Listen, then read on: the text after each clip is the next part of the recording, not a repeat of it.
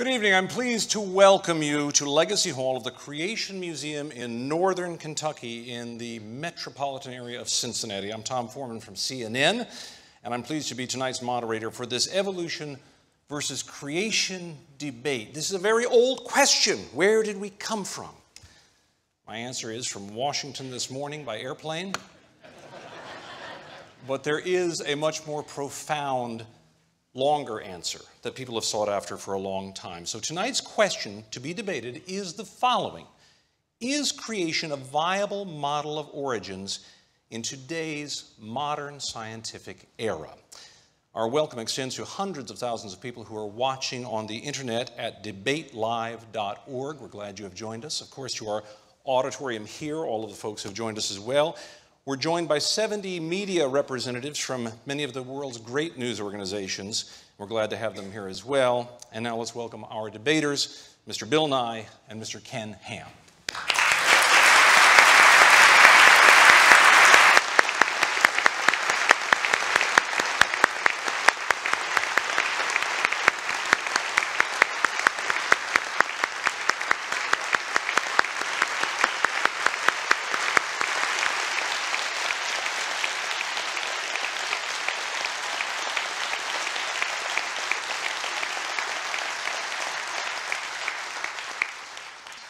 We had a coin toss earlier to determine who would go first of these two men. The only thing missing was Joe Namath in a fur coat, but it went very well. Mr. Ham won the coin toss, and he opted to speak first. But first, let me tell you a little bit about both of these gentlemen. Mr. Nye's website describes him as a scientist, engineer, comedian, author, and inventor. Mr. Nye, as you may know, produced a number of award-winning TV shows, including the program he became so well known for, Bill Nye, the Science Guy.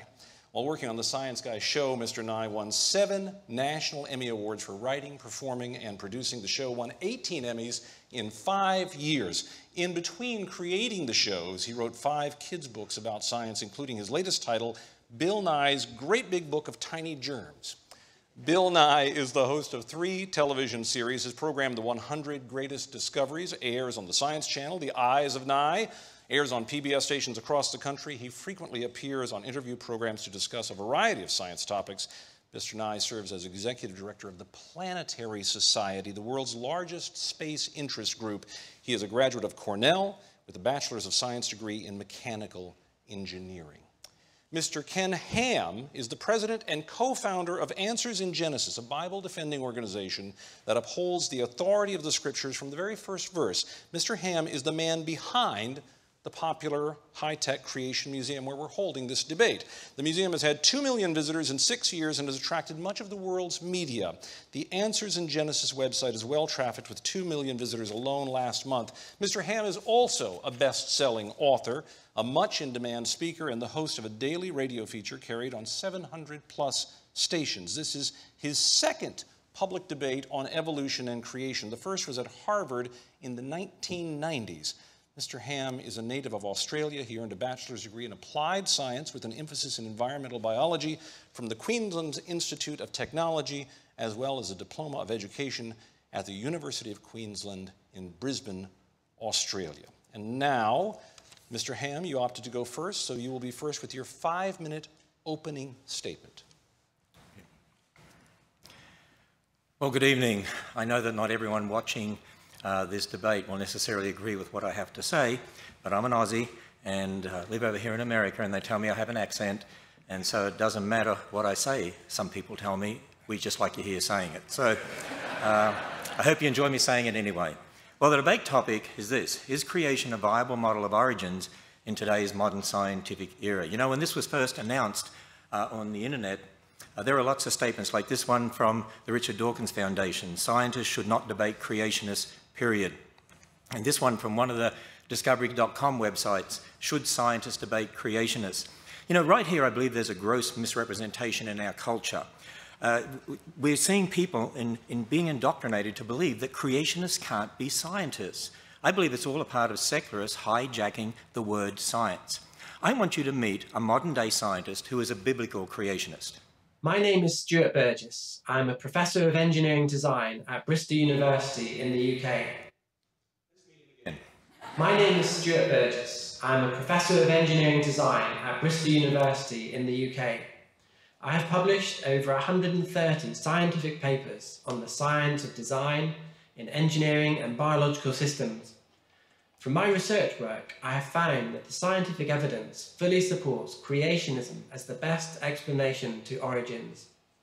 I've also designed major parts of spacecraft launched by ESA and NASA. So here's a biblical creationist who's a scientist who's also an inventor. And I want young people to understand that. You know, the problem, I believe, is this. We need to define terms correctly.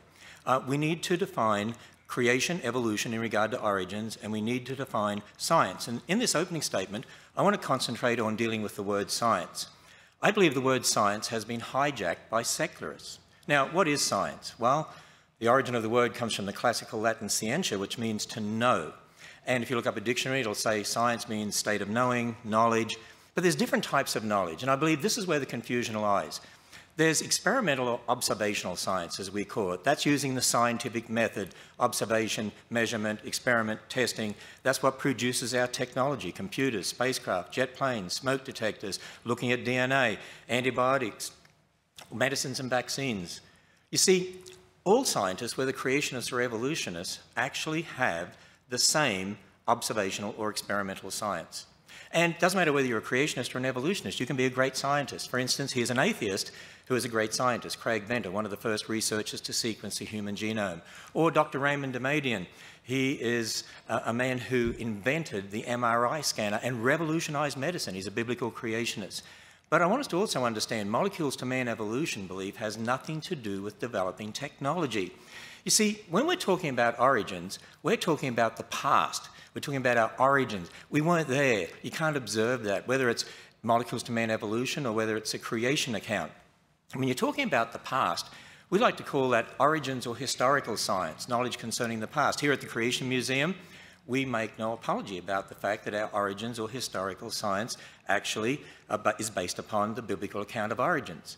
Now, when you research science textbooks being used in public schools, what we found is this. By and large, their origins or historical science is based upon man's ideas about the past, for instance, the ideas of Darwin. And our research has found that public school textbooks are using the same word science for observational science and historical science. They arbitrarily define science as naturalism and outlaw the supernatural. They present molecules to man evolution as fact. They are imposing, I believe, the religion of naturalism or atheism on generations of students. You see, I assert that the word science has been hijacked by secularists in teaching evolution to force the religion of naturalism on generations of kids. Secular evolutionists teach that all life developed by natural processes from some primordial form, that man is just an evolved animal, which has great bearing on how we view life and death. For instance, as Bill states, it's very hard to accept for many of us that when you die, it's over. But you see, the Bible gives a totally different account of origins, of who we are, where we came from, the meaning of life and our future. That through one man, sin entered the world and death through sin, but that God so loved the world that he gave his only begotten Son, whoever believes in him should not perish and have everlasting life. So, is creation a viable model of origins in today's modern scientific era? I say the creation-evolution debate is a conflict between two philosophical worldviews based on two different accounts of origins or science beliefs, and creation is the only viable model of historical science confirmed by observational science in today's modern scientific era. And that is time. I have the unenviable job of being the timekeeper here. So I'm like the referee in football that you don't like.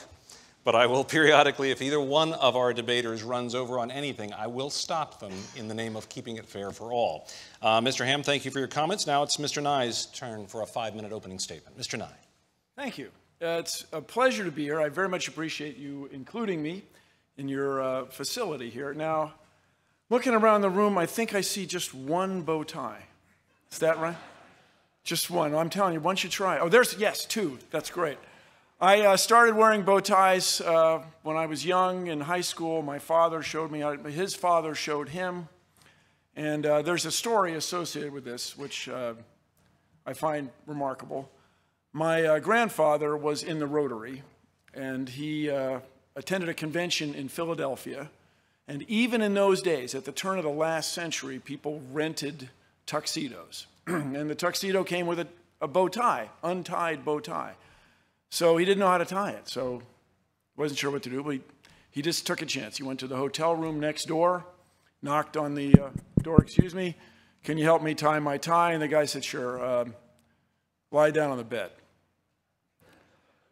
So my grandfather, I mean, he wanted to have the tie on, wasn't sure what he was getting into, so he is said to have lain on the bed, and the guy tied a perfect bow tie knot, and quite reasonably, my grandfather said, thank you. Why'd I have to lie down on the bed? The guy said, I'm an undertaker. That's really the only way I know how to do it. Now, that story was presented to me as a true story. It may or may not be, but it gives you something to think about, and it's certainly something to remember. So here tonight, we're going to have two stories, and we can compare Mr. Ham's story to the story from what I will call the outside, from mainstream science. The question tonight is, does Ken Ham's creation model hold up? Is it viable? So let me ask you all, what would you be doing if you weren't here tonight? That's right, you'd be home watching CSI. CSI Petersburg. Is that coming? I think it's coming. And on CSI, there is no distinction made between historical science and observational science. These are constructs unique to Mr. Ham. We don't normally have these anywhere in the world except here. Natural laws that applied in the past apply now. That's why they're natural laws. That's why we embrace them. That's how we made all these discoveries that enabled all this remarkable technology. So CSI is a fictional show, but it's based absolutely on real people doing real work. When you go to a crime scene and find evidence, you have clues about the past. And you trust those clues, and you embrace them, and you move forward to convict somebody. Mr. Ham and his followers have this remarkable view of a worldwide flood that somehow influenced everything that we observe in nature. A 500-foot wooden boat, 8 zookeepers for 14,000 individual animals, every land plant in the world underwater for a full year. I ask us all, is that really reasonable? You'll hear a lot about the Grand Canyon, I imagine, also, which is a remarkable place, and it has fossils. And the fossils in the Grand Canyon are found in layers. There is not a single place in the Grand Canyon where the fossils of one type of animal cross over into the fossils of another. In other words, when there was a big flood on the earth, you would expect drowning animals to swim up to a higher level. Not any one of them did. Not a single one. If you could find evidence of that, my friends, you could change the world. Now, I just want to remind us all, there are billions of people in the world who are deeply religious, who get enriched, who have a wonderful sense of community from their religion. They worship together, they eat together, they live in their communities and enjoy each other's company. Billions of people, but these same people do not embrace the extraordinary view that the earth is somehow only 6,000 years old. That is unique. And here's my concern. What keeps the United States ahead, what makes the United States a world leader, is our technology, our new ideas, our innovations.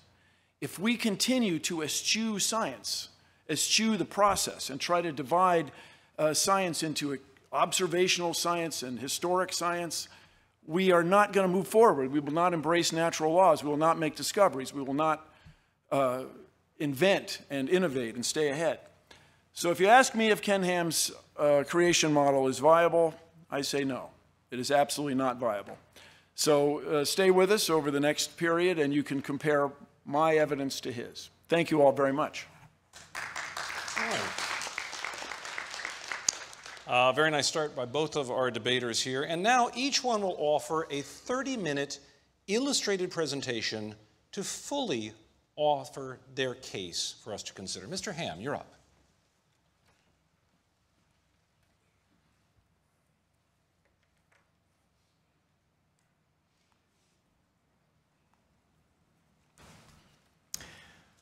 Well, the debate topic was, is creation a viable model of origins in today's modern scientific era? And I made this statement at the end of my opening statement. Creation is the only viable model of historical science confirmed by observational science in today's modern scientific era. And I said, what we need to be doing is actually defining our terms, and particularly three terms: science, creation, and evolution. Now, I discussed the meaning of the word science and what is meant by experimental or observational science briefly, and that both creationists and evolutionists can be great scientists, for instance. I mentioned Craig Venter, a biologist. He's an atheist, and he's a great scientist. He was one of the first researchers to sequence the human genome. I also mentioned Dr. Raymond Damadian, who actually invented the MRI scanner. I want you to meet a biblical creationist who is a scientist and inventor. Hi, my name is Dr. Raymond Damadian. I am a young Earth creation scientist and believe that God created the world in 6 24-hour days, just as recorded in the book of Genesis. By God's grace and the devoted prayers of my godly mother-in-law, I invented the MRI scanner in 1969. The idea that scientists who believe the Earth is 6,000 years old cannot do real science is simply wrong. Well, he's most adamant about that. And actually, he revolutionized medicine. He's a biblical creationist. And I encourage children to follow people like that and make them their heroes. Let me introduce you to another biblical creation scientist. My name is Danny Faulkner. I received my PhD in astronomy from Indiana University. For 26 and a half years, I was professor at the University of South Carolina, Lancaster, where I hold the rank of Distinguished Professor Emeritus. Upon my retirement from the university in January of 2013, I joined the research staff at Answers in Genesis. I'm a stellar astronomer. That means my primary interest is stars, but I'm particularly interested in the study of eclipsing binary stars. And I've published many articles in the astronomy literature, places such as the Astrophysical Journal, the Astronomical Journal, and the Observatory. There is nothing in observational astronomy that contradicts a recent creation. I also mentioned Dr. Stuart Burgess, Professor of Engineering Design at Bristol University in England. Now, he designed a double-action worm gear set for the 3 hinges of the robotic arm on a very expensive satellite. And if that had not worked, if that gear set had not worked, that whole satellite would have been useless. Yet Dr. Burgess is a biblical creationist who believes just as I believe. Now, think about this for a moment. Are scientists like Dr. Burgess, who believe in creation, just as I do, a small minority in the scientific world? But let's see what he says about scientists believing in creation. I find that many of my colleagues in academia are sympathetic to the creationist viewpoint, including biologists. However, they are often afraid to speak out because of the criticisms they would get from the media and atheist lobby. I agree, that's a real problem today. We need to have freedom to be able to speak on these topics. You know, I just want to say, by the way, that non-Christian scientists, I should say, non-Christian scientists are really borrowing from the Christian worldview anyway to carry out their experimental or observational science. Think about it. When they're doing observational science using the scientific method, they have to assume the laws of logic, they have to assume the laws of nature, they have to assume the uniformity of nature. I mean, think about it. If the universe came about by natural processes, where'd the laws of logic come from? Did they just pop into existence? Are we in a stage now where we only have half logic? So you see, I have a question for Bill Nye. How do you account for the laws of logic and the laws of nature from a naturalistic worldview that excludes the existence of God? Now, in my opening statement, I also discussed a different type of science or knowledge, origins or historical science. See, again, there's a confusion here, there's a misunderstanding here. People, by and large, have not been taught to look at what you believe about the past as different to what you're observing in the present. You don't observe the past directly. Even when you think about the creation account, I mean, we can't observe God creating. We can't observe the creation of Adam and Eve. We admit that. We're willing to admit our beliefs about the past. But see, what you see in the present is very different. Even some public school textbooks, actually, well, they sort of acknowledge the difference between historical and observational science. Here is an earth science textbook that's used in public schools, and we read this. In contrast to physical geology, the aim of historical geology is to understand Earth's long history. And then they make the statement, historical geology, so we're talking about historical science, tries to establish a timeline of the vast number of physical and biological changes that have occurred in the past. We study physical geology before historical geology because we first must understand how Earth works before we try to unravel its past. In other words, we observe things in the present and then, okay, we're assuming that that's always happened in the past and we're going to try and figure out how this happened. See, there is a difference between what you observe and what happened in the past. Let me illustrate it this way.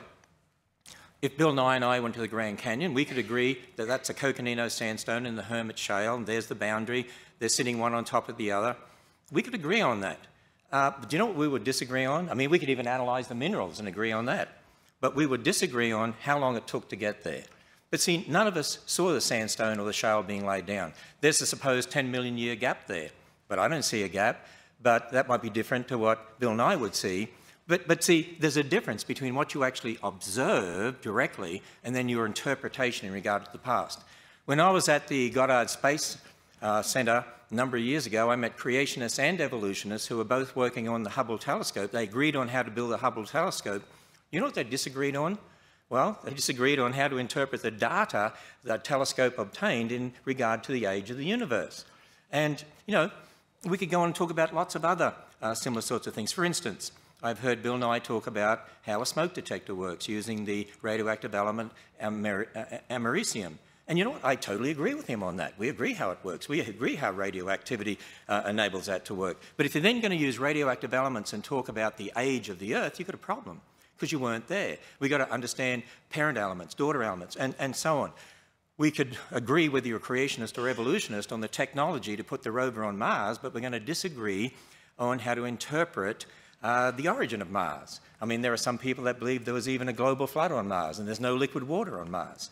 But, you know, we're going to disagree maybe on our interpretation of origins, and you can't prove either way because, not from an observational science perspective, because we've only got the present. Creationists and evolutionists both work on medicines and vaccines. You see, it doesn't matter whether you're a creationist or an evolutionist, all scientists have the same experimental or observational science. So I have a question for Bill Nye. Can you name one piece of technology that could only have been developed starting with a belief in molecules to man evolution? Now, here's another important fact. Creationists and evolutionists all have the same evidence. Bill Nye and I have the same Grand Canyon. We don't disagree on that. We will have the same fish fossil, this is one from the Creation Museum, the same dinosaur skeletons, the same animals, the same humans, the same DNA, the same radioactive decay elements that we see. We have the same universe. Actually, we all have the same evidences. It's not the evidences that are different. It's a battle over the same evidence in regard to how we interpret the past. And you know why that is? Because it's really a battle over worldviews and starting points. It's a battle over philosophical worldviews and starting points, but the same evidence. Now, I admit my starting point is that God is the ultimate authority. But if someone doesn't accept that, then man has to be the ultimate authority. And that's really the difference when it comes down to it. You see, I've been emphasising the difference between historical origin science, knowledge about the past when you weren't there, and we need to understand that we weren't there, or experimental or observational science, using your five senses in the present, the scientific method, what you can directly observe, test, repeat. There's a big difference between those two.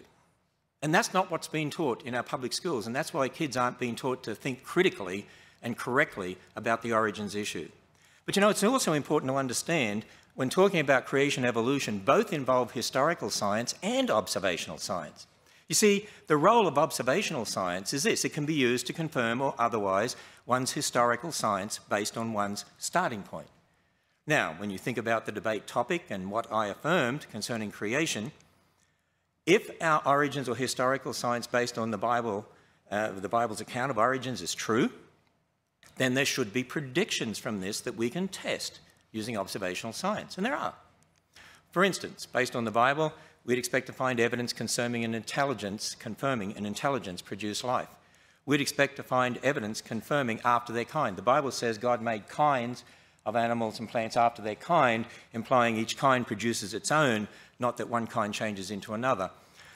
You'd expect to find evidence confirming a global flood of Noah's day, evidence confirming one race of humans, because we all go back to Adam and Eve. Biologically, that would mean there's one race. evidence confirming the Tower of Babel, that God gave different languages, evidence confirming a young universe. Now, I can't go through all of those, but a couple of them we'll look at briefly. After their kind, evidence confirming that. In the Creation Museum, we have a display featuring replicas, actually, of Darwin's finches. They're called Darwin's finches. Darwin collected finches from the Galapagos and took them back to England, and we see the different species, the different beak sizes here. And you know, from the specimens that Darwin obtained in the Galapagos, he actually pondered these things and how do you explain this? And in his notes, actually, he came up with this diagram here, a tree. And he actually said, I think.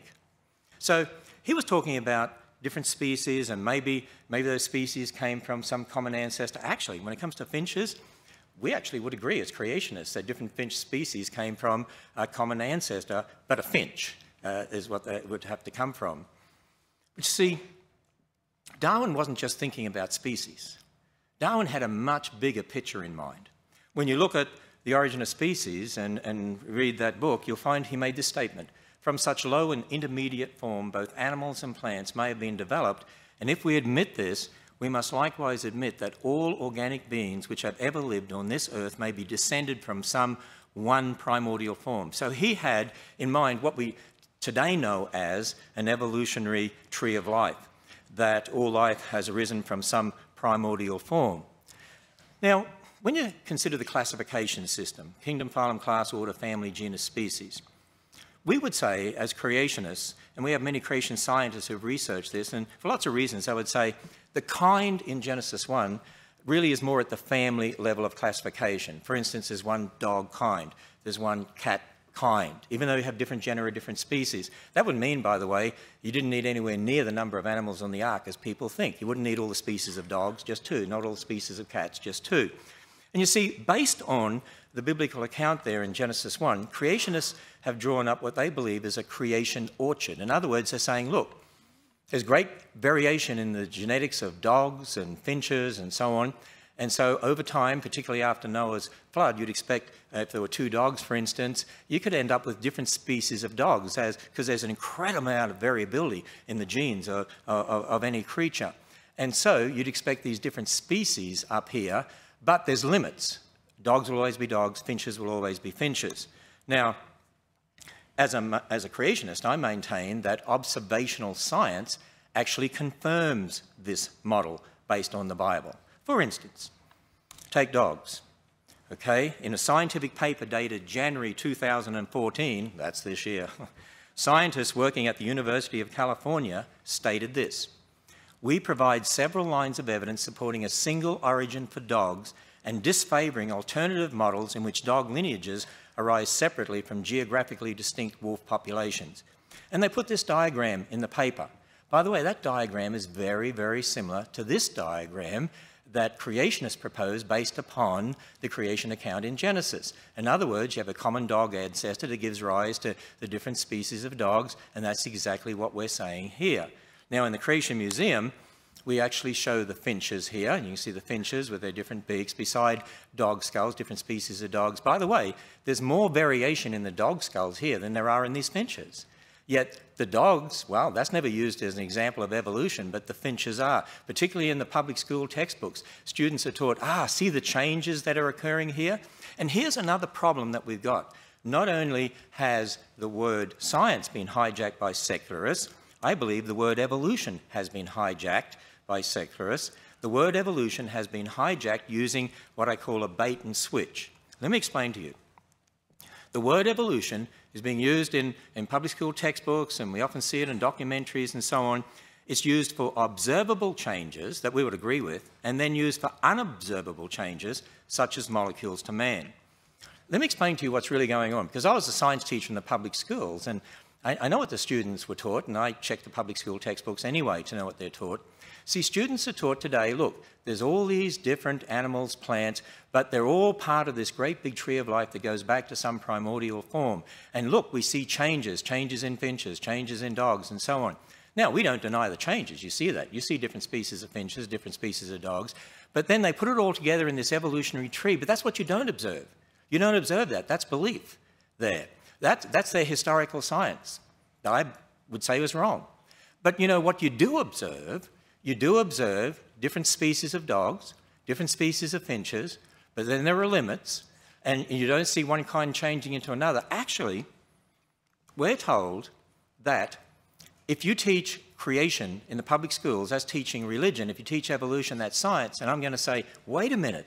Actually, the creation model here, based upon the Bible, observational science confirms this. This is what you observe. You don't observe this tree. Actually, it's the public school textbooks that are teaching a belief, imposing it on students, and they need to be teaching them observational science to understand the reality of what's happening. Now, what we found is that public school textbooks present the evolutionary tree as science, but reject the creation orchard as religion. But observational science confirms the creation orchard. So public school textbooks are rejecting observational science and imposing a naturalistic religion on students. The word evolution has been hijacked using a bait and switch to indoctrinate students to accept evolutionary belief as observational science. Let me introduce you to another scientist, Richard Lenski, Michigan State University. He's a great scientist. He's known for culturing E. coli in the lab. And he found there were some E. coli that actually seemed to develop the ability to grow on substrate, on citrate in substrate. But Richard Lenski is here mentioned in this book, and it's called Evolution in the Lab. So the ability to grow on citrate is said to be evolution. And there are those that say, hey, this is against the creationists. For instance, Jerry Coyne from University of Chicago says, Lenski's experiment is also yet another poke in the eye for anti-evolutionists. He says the thing I like most is that it says you can get these complex traits evolving by a combination of unlikely events. But is it a poke in the eye for anti-evolutionists? Is it really seeing complex traits evolving? What does it mean that some of these bacteria are able to grow on citrate? Let me introduce you to another biblical creationist who is a scientist. Hi, my name is Dr. Andrew Fabich. I got my PhD from the University of Oklahoma in microbiology. I teach at Liberty University, and I do research on E. coli in the intestine. I've published in secular journals from the American Society for Microbiology, including infection immunity and applied environmental microbiology, as well as several others. My work has been cited even the past year in the journals Nature, Science Translational Medicine, Public Library of Science, Public Library of Science Genetics. It's cited regularly in those journals. And while I was taught nothing but evolution, I don't accept that position, and I do my research from a creation perspective. When I look at the evidence that people cite of E. coli supposedly evolving over 30 years, over 30,000 generations in the lab, and people say that it is now able to grow on citrate, I don't deny that it grows on citrate, but it's not any kind of new information. The information's already there, and it's just a switch that gets turned on and off, and that's what they reported in there. There's nothing new. See, students need to be told what's really going on here. Certainly there's change, but it's not change necessary from molecules to man. Now, we could look at other predictions. What about evidence confirming one race? Well, when we look at the human population, we see lots of differences. But based on Darwin's ideas of human evolution as presented in The Descent of Man, I mean, Darwin did teach in The Descent of Man there were lower races and higher races. Would you believe that back in the 1900s, one of the most popular biology textbooks used in the public schools in America taught this? At the present time, there exist upon Earth 5 races, or varieties of man, and finally the highest type of all, the Caucasians, represented by the civilized white inhabitants of Europe and America. Can you imagine if that was in the public schools today? And yet, that's what was taught, but it was based on Darwin's ideas that are wrong. You have a wrong foundation, you're going to have a wrong worldview. Now, had they started from the Bible and from the creation account in the Bible, what does it teach? Well, we're all descendants of Adam and Eve. We go through the Tower of Babel, different languages, so different people groups formed, distinct characteristics, but we'd say, you know what, that means there's biologically only one race of humans. Well, I mentioned Dr. Venter before, and he was a researcher with the Human Genome Project, and you'll remember in the year 2000, this was headline news, and what we read was this: they had put together a draft of the entire sequence of the human genome and unanimously declared there is only one race, the human race. Wow, who would have guessed? But you see, there we have observational science confirming the creation account, not confirming at all Darwin's ideas.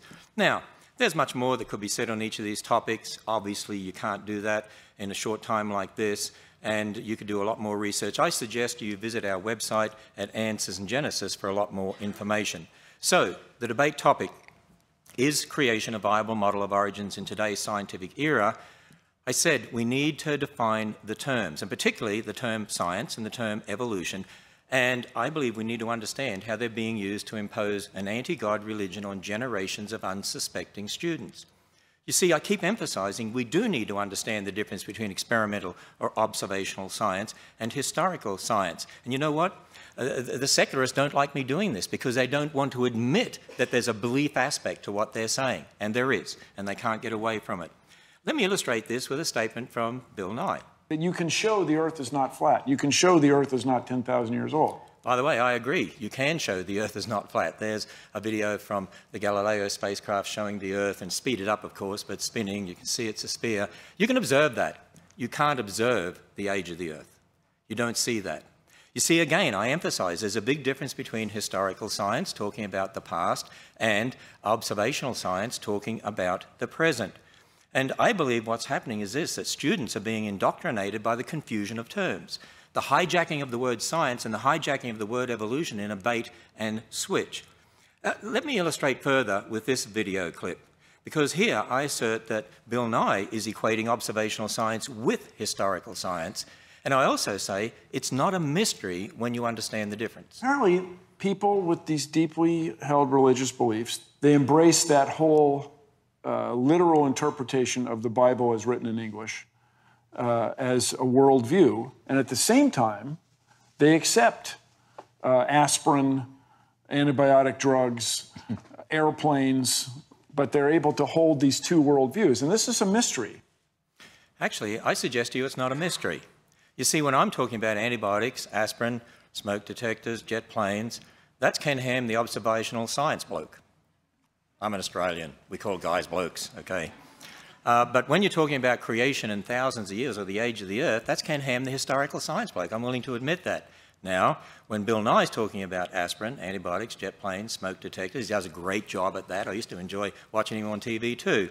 That's Bill Nye, the observational science guy. But when he's talking about evolution of millions of years, I'm challenging him that that's Bill Nye, the historical science guy.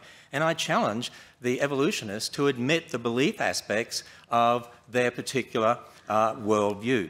Now, at the Creation Museum, we're only too willing to admit our beliefs based upon the Bible, but we also teach people the difference between beliefs and what one can actually observe and experiment with in the present. I believe we're teaching people to think critically and to think in the right terms about science. I believe it's the creationists that should be educating the kids out there, because we're teaching them the right way to think. You know, we admit our origins of historical science is based upon the Bible, but I'm just challenging evolutionists to admit the belief aspects of evolution and be upfront about the difference here. As I said, I'm only too willing to admit my historical science based on the Bible. And let me further go on and define the term creation as we use it.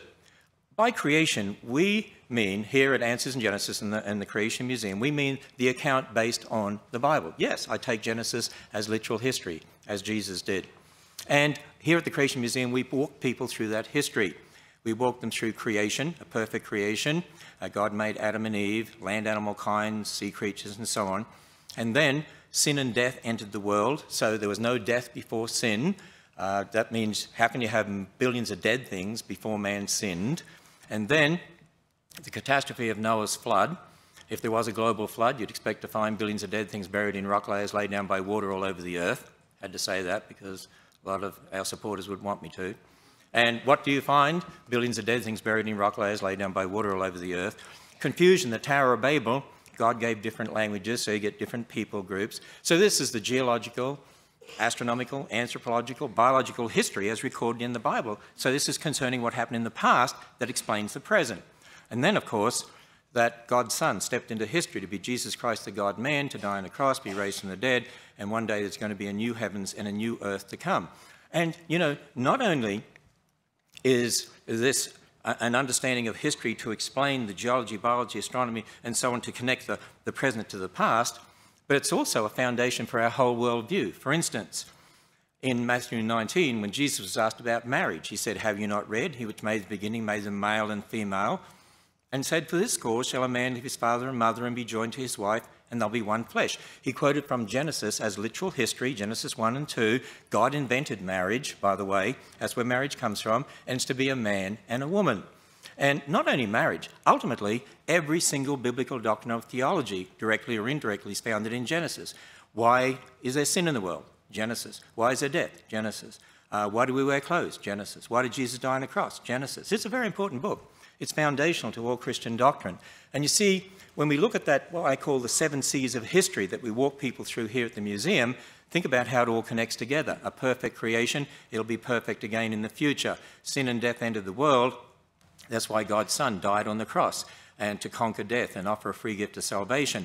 The flood of Noah's day, a reminder that the flood was a judgment because of man's wickedness, but at the same time a message of God's grace and salvation, as Noah and his family had to go through a door to be saved, so we need to go through a door to be saved. Jesus Christ said, "I am the door, by me if any man enter in, he'll be saved."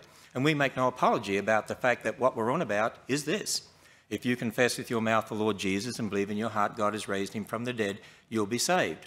Now, as soon as I say that, people say, see, if you allow creation in schools, for instance, if you allow students to even hear about it, this is religion. You know, let me illustrate this, talking about a recent battle in Texas over textbooks in the public school. A newspaper report said this: textbook and classroom curriculum battles have long ranged in Texas, pitting creationists, those who see God's hand in the creation of the universe, against academics. Stop right there. Notice, creationists, academics. Creationists can't be academics. Creationists can't be scientists. See, it's the way things are worded out there. It's an indoctrination that's going on, who worry about religious and political ideology trumping scientific fact. Wait a minute, what do they mean by science? You're talking about what you observe, or you're talking about your beliefs about the past? Now, Kathy Miller is the president of the Texas Freedom Network, and she's vocally spoken out. She's spoken out about this textbook battle there in Texas. And the mission statement of the organisation she's president of says, the Texas Freedom Network advances a mainstream agenda of religious freedom and individual liberties to counter the religious right. Religious freedom, individual liberties. And then she makes this statement: science education, what does she mean by science, should be based on mainstream science education, not on personal ideological beliefs of unqualified reviewers. Wait a minute, they want religious liberty and not personal ideological beliefs? I assert this. Public school textbooks are using the same word science for observational and historical science. They arbitrarily define science as naturalism and outlaw the supernatural. They present molecules to man evolution as fact, and they're imposing the religion of naturalism on generations of students. They're imposing their ideology on the students, that everything's explained by natural processes. That is a religion. What does she mean by religious liberty? They tolerate their religion. See, the battle is really about authority. It's more than just science or evolution or creation. It's about who is the authority in this world, man or God. If you start with naturalism, then what about morals? Who decides right and wrong? Well, it's subjective. Marriage, well, whatever you want it to be. Get rid of old people. I mean, why not? I mean, they're just animals. They're costing us a lot of money. Abortion, get rid of spare cats, get rid of spare kids. We're all animals. But if you start from God's word, there are moral absolutes. God decides right and wrong. Marriage, one man and one woman. Sanctity of life. We care for old people. They're made in the image of God. Life begins at fertilization, so abortion is killing a human being. We do see the collapse of Christian morality in our culture and increasing moral relativism because generations of kids are being taught the religion of naturalism and that the Bible can't be trusted. And so again I say, creation is the only viable model of historical science confirmed by observational science in today's modern scientific era. You know what? I'm a science teacher. I want to see kids taught science. I love science. I want to see more Dr. Demadians in the world. You know, if we teach them the whole universe is a result of natural processes and not designed by a creator God, they might be looking in the wrong places or have the wrong idea when they're looking at the creation in regard to how you develop technology, because if they look on it as just random processes, that could totally influence the way they think. If they understand it was a perfect world marred by sin, that could have a great effect on how they then look for overcoming diseases and problems in the world.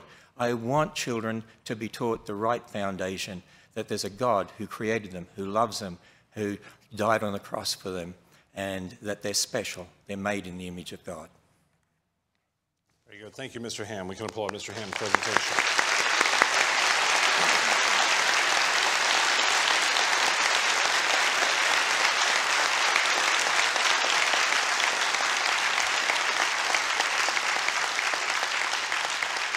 And you know, it did occur to me when you had my old friend Larry King up there, you could have just asked him.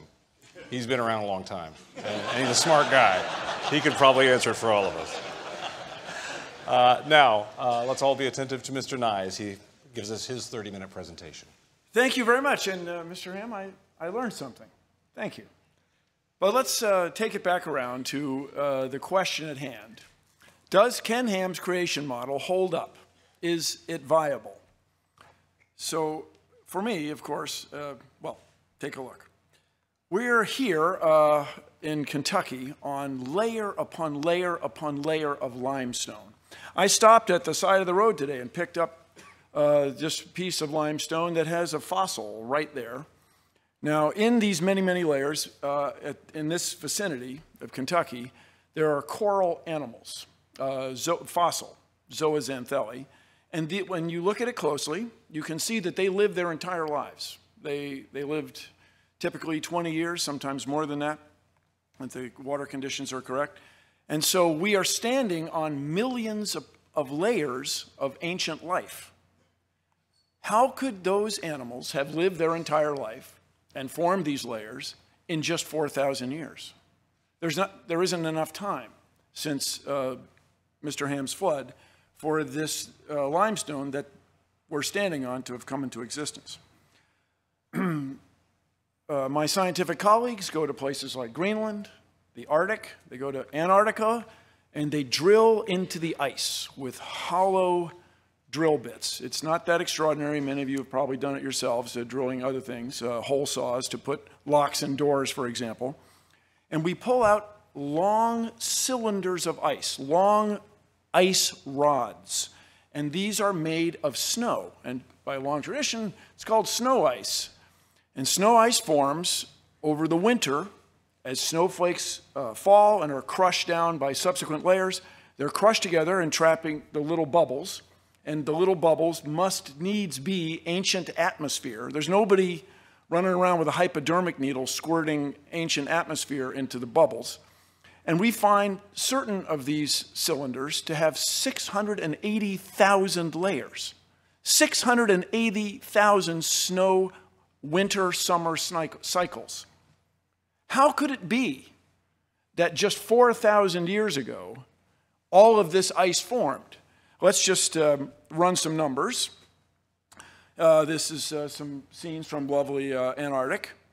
Let's say we have 680,000 layers of snow ice and 4,000 years since the Great Flood.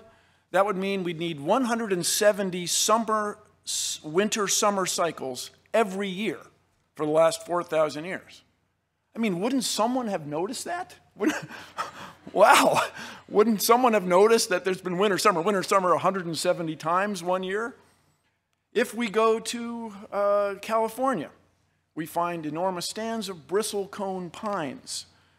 Some of them are over 6,000 years old, 6,800 years old. There's a famous tree in Sweden, Old Tycho, is 9,550 years old. How could these trees be there if there was an enormous flood just 4,000 years ago? You can try this yourself, everybody.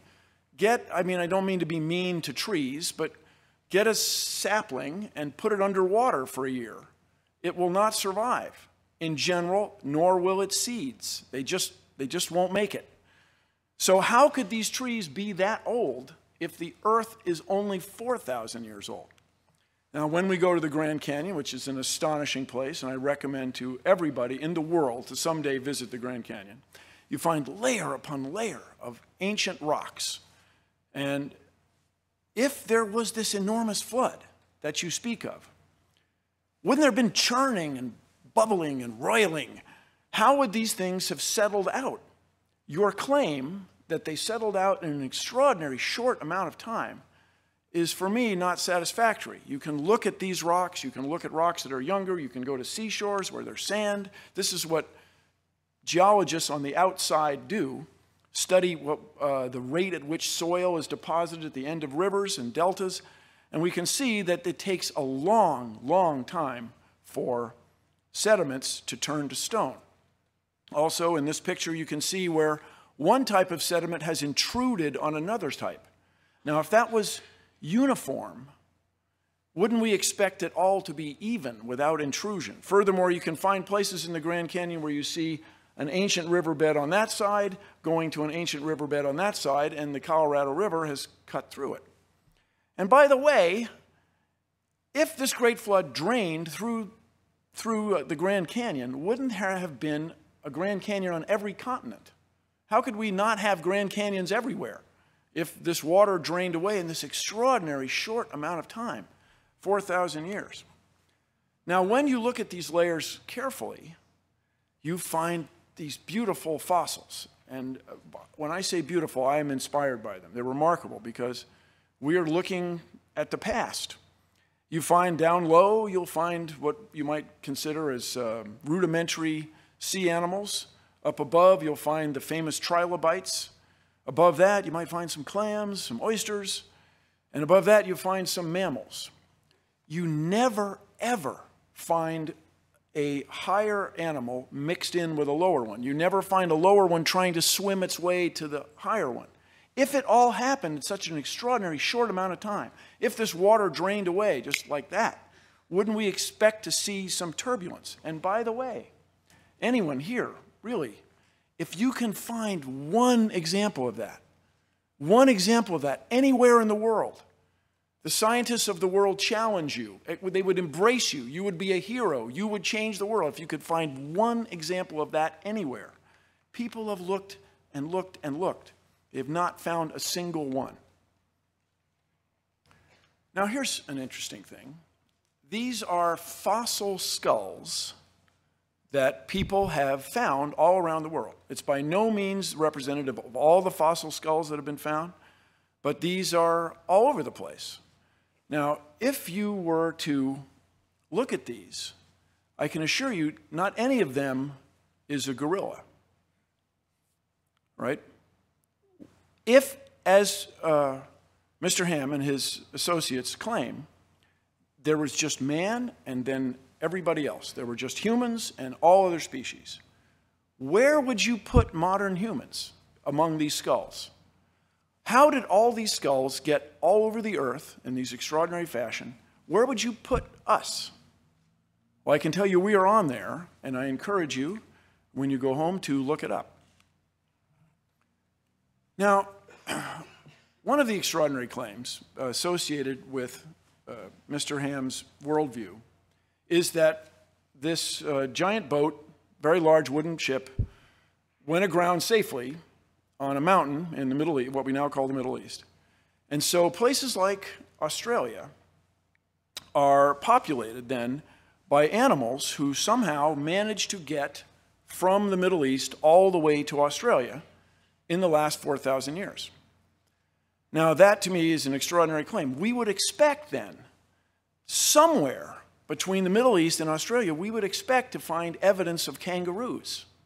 We would expect to find some fossils, some bones. In the last 4,000 years, somebody would have been hopping along there and died along the way, and we'd find them. And furthermore, there's a claim that there was a land bridge that allowed these animals to get from Asia all the way to the continent of Australia, and that land bridge has disappeared in the last 4,000 years. No navigator, no diver, no U.S. Navy submarine, no one's ever detected any evidence of this, let alone any fossils of kangaroos. So your expectation is not met. It doesn't seem to hold up. So let's see, if there are 4,000 years since Ken Ham's flood, and let's say, as he said many times, there are 7,000 kinds. Today, the very, very lowest estimate is that there are about 8.7 million species. But a much more reasonable estimate is it's 50 million or even 100 million when you start counting the viruses and the bacteria and all the beetles that must be extant in the tropical rainforest that we haven't found. So we'll take a number which I think is pretty reasonable, 16 million species today, okay? If these came from 7,000 kinds, that's, let's say we have 7,000 subtracted from 15 million, that's 15,993. We have 4,000 years, we have 365.25 days a year. We would expect to find 11 new species every day. So you'd go out into your yard, you wouldn't just find a different bird, a new bird, you'd find a different kind of bird, a whole new species of bird every day, a new species of fish, a new species of organisms you can't see, and so on. I mean, this would be enormous news. The last 4,000 years, people would have seen these changes among us. So the Cincinnati Enquirer, I imagine, would carry a column right next to the weather report. Today's new species, and it would list these 11 every day. But we see no evidence of that. There's no evidence of these species. There just simply isn't enough time. Now, as you may know, I was graduated from engineering school, and I got a job at Boeing. I worked on 747s. Okay, everybody relax. I was very well supervised. Everything's fine. There's a tube in the 747 I kind of think of as my tube. But that aside, I traveled the highways of Washington State quite a bit. I was a young guy. I had a motorcycle. I used to go mountain climbing in Washington State, Oregon. And you can drive along and find these enormous boulders on top of the ground. Enormous rocks, huge, sitting on top of the ground. Now, out there in regular academic pursuits, regular geology, people have discovered that there used to be a lake in what is now Montana, which we charmingly refer to as Lake Missoula. It's not there now, but the evidence for it, of course, is, if I may, overwhelming. And so an ice dam would form at Lake Missoula, and once in a while it would break. It would build up and break, and there were multiple floods in my old state of Washington State. And just before we go on, let me just say, go Seahawks. That was very gratifying for me. Anyway, you drive along the road, and there are these rocks. So if, as is asserted here at this facility, that the heavier rocks would sink to the bottom during a flood event, the big rocks, and especially their shape, instead of aerodynamic, the hydrodynamic, the water-changing shape, as water flows past. You'd expect them to sink to the bottom. But here are these enormous rocks right on the surface, and there's no shortage of them. If you go driving in Washington State or Oregon, they're readily available. So how could those be there if the Earth is just 4,000 years old? How could they be there if this one flood caused that? Another remarkable thing I'd like everybody to consider, inherent in this worldview, is that somehow Noah and his family were able to build a wooden ship that would house 14,000 individuals. There were 7,000 kinds, and there's a boy and a girl for each one of those. So it's about 14,008 people. And these people were unskilled. As far as anybody knows, they had never built a wooden ship before. Furthermore, they had to get all these animals on there, and they had to feed them, and I understand that Mr. Ham has some explanations for that, which I frankly find extraordinary, but this is the premise of the bit. And we can then run a test, a scientific test. People in the early 1900s built an extraordinarily large wooden ship, the Wyoming. It was a 6-masted schooner, the largest one ever built. It had a motor on it for winching cables and stuff. But this boat had a great difficulty. It was not as big as the Titanic, but it was a very long ship. It would twist in the sea. It would twist this way, and this way. And in all that twisting, it leaked. It leaked like crazy. The crew could not keep the ship dry. And indeed, it eventually foundered and sank, loss of all 14 hands.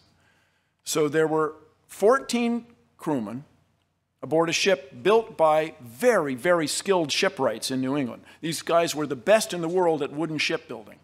And they couldn't build a boat as big as the Ark is claimed to have been. Is that reasonable? Is that possible? That the best shipbuilders in the world couldn't do what 8 unskilled people, men and their wives, were able to do. If you visit the National Zoo in Washington, D.C., it's 163 acres, and they have 400 species. By the way, this picture that you're seeing was taken by spacecraft in space, orbiting the Earth. If you told my grandfather, let alone my father, that we had that capability, they would have been amazed. That capability comes from our fundamental understanding of gravity, of material science, of physics, and life science, where you go looking. This place is often, as any zoo, is often deeply concerned and criticized for how it treats its animals. They have 400 species on 163 acres, 66 hectares.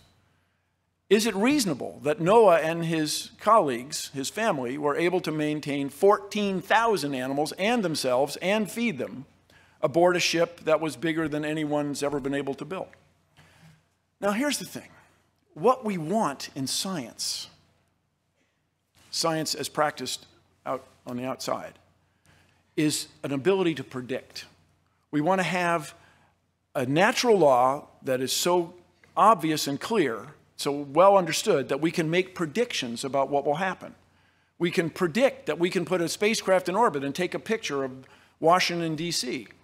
We can predict that if we provide this much room for an elephant, it will live healthily for a certain amount of time. So I'll give you an example. In the explanation provided by traditional science of how we came to be, we find, as Mr. Ham alluded to many times in his recent remarks, we find a sequence of animals in what generally is called the fossil record. This would be to say, when we look at the layers that you would find in Kentucky, you look at them carefully, you find a sequence of animals, a succession. And as one might expect, when you're looking at old records, there's some pieces seem to be missing, a gap. So scientists got to thinking about this. There are lungfish that jump from pond to pond in Florida and end up in people's swimming pools. And there are amphibians, frogs and toads, croaking and carrying on.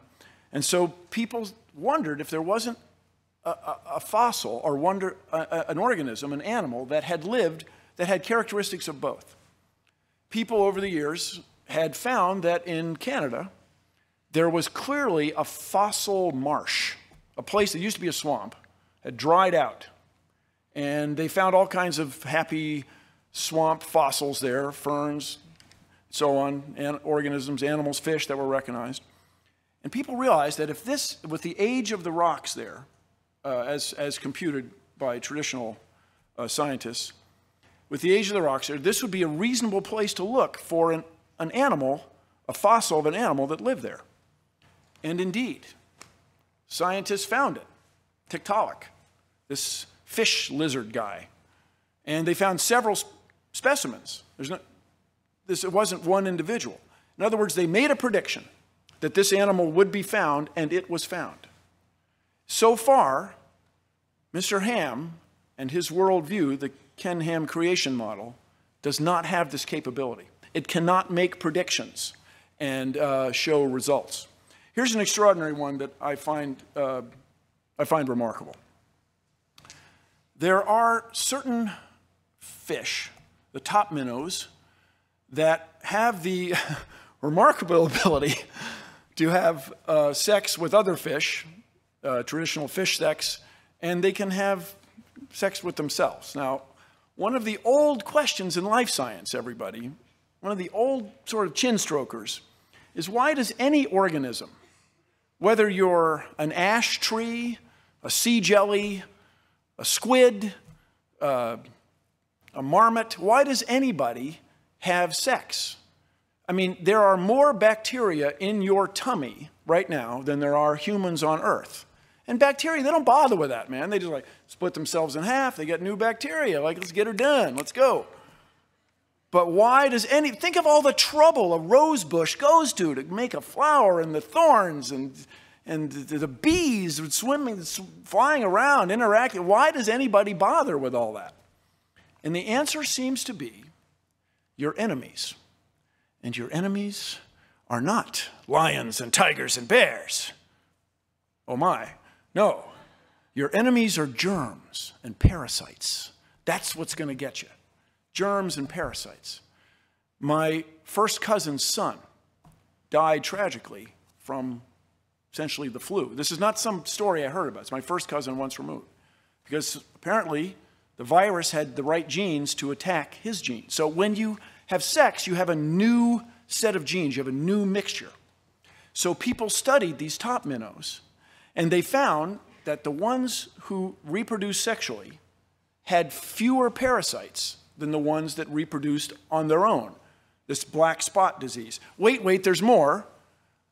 In these populations, with flooding and so on, with river ponds get isolated, then they dry up, then the river flows again.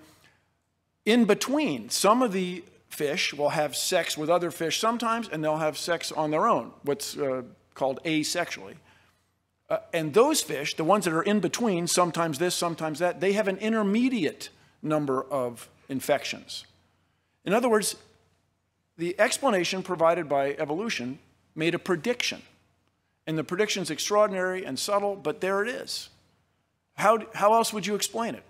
And to Mr. Ham and his followers, I say this is something that we in science want. We want the ability to predict.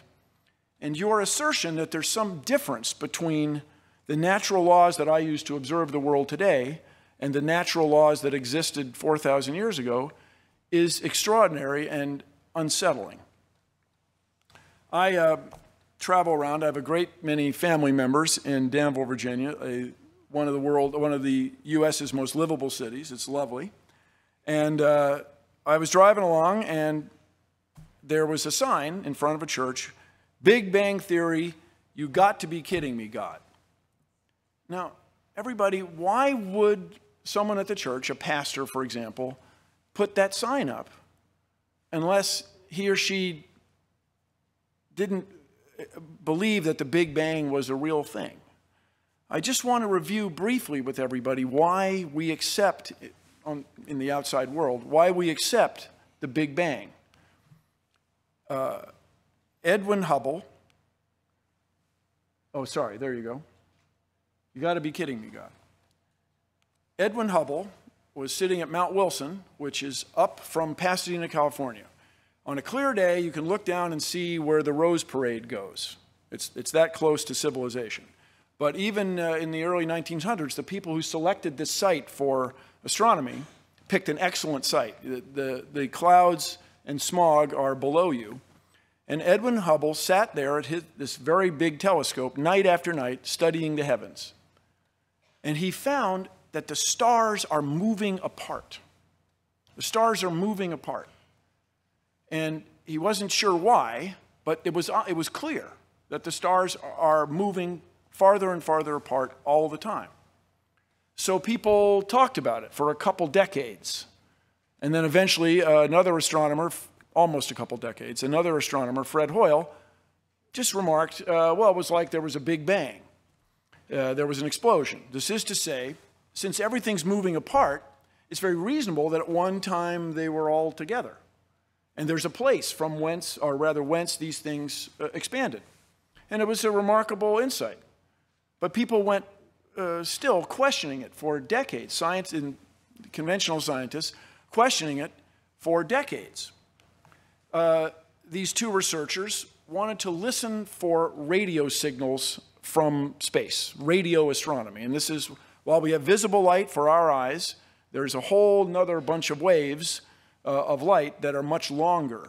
The microwaves in your oven are about that long. The radar at the airport is about that long. Your FM radio signals about like this. AM radio signals are a kilometer. They're several soccer fields. They went out listening, and there was this hiss, this tss, all the time that wouldn't go away. And they thought, oh, doggone it, there's some loose connector. They plugged in the connector. They They re-screwed it, they made it tight. They turned it this way, the hiss was still there. They heard it that way, it's just still there. They thought it was pigeon droppings that had affected the reception of this horn, it's called. This thing is still there. It's in Basking Ridge, New Jersey. It's a National Historic Site. And Arno Penzias and Robert Wilson had found this cosmic background sound that was predicted by astronomers. Astronomers running the numbers, doing math, predicted that in the cosmos would be left over this echo, this energy from the Big Bang that would be detectable. And they detected it. We built the Cosmic Observatory for Background Emissions, the COBE spacecraft, and it matched exactly the astronomers' predictions. You got to respect that. It's a wonderful thing. Now, along that line is some interest in the age of the Earth. Right now, it's generally agreed that the Big Bang happened 13.7 billion years ago. What we can do on Earth, these elements that we all know on the periodic table of chemicals, even ones we don't know, were created when stars explode. And I look like nobody, but I attended a lecture by Hans Bethe, who won a Nobel Prize for discovering the process by which stars create all these elements. The one that interests me especially is our good friends rubidium and strontium. Rubidium becomes strontium spontaneously. It's an interesting thing to me. A neutron becomes a proton, and it goes up the periodic table. When lava comes out of the ground, molten lava, and it freezes, turns to rock, when the melt solidifies or crystallizes, it locks the rubidium and strontium in place. And so by careful assay, by being diligent, you can tell when the rock froze. You can tell how old the rubidium and strontium are, and you can get an age for the Earth. When that stuff falls on fossils, you can get a very good idea of how old the fossils are. I encourage you all to go to Nebraska, go to Ashfall State Park, and see the astonishing fossils. It looks like a Hollywood movie. There are rhinoceroses, there are three-toed horses in Nebraska. None of those animals are extant today, and they were buried catastrophically by a volcano in what is now Idaho, is now Yellowstone National Park. It's called the hot spot. People call it the super volcano. And it's a remarkable thing. Apparently, as I can tell you, as a Northwesterner around for Mount St. Helens, full disclosure, I'm on the Mount St. Helens board. When it goes off, it gives out a great deal of gas that's toxic and knocks these animals out. Looking for relief, they go to a watering hole, and then when the ash comes, they were all buried. It's an extraordinary place. Now, if in the bad old days you had heart problems, they would right away cut you open. Now we use a drug based on rubidium to look at the inside of your heart without cutting you open. Now, my Kentucky friends, I want you to consider this. Right now, there is no place in the Commonwealth of Kentucky to get a degree in this kind of nuclear medicine, this kind of drugs associated with that. I hope you find that troubling. I hope you're concerned about that. You want scientifically literate students in your Commonwealth for a better tomorrow for everybody. You can't get this here. You have to go out of state. Now, as far as the distance to stars, understand this is very well understood. It's February. We look at a star in February, we measure an angle to it, we wait 6 months, we look at that same star again, and we measure that angle. It's the same way carpenters built this building. It's the same way surveyors surveyed the land that we're standing on.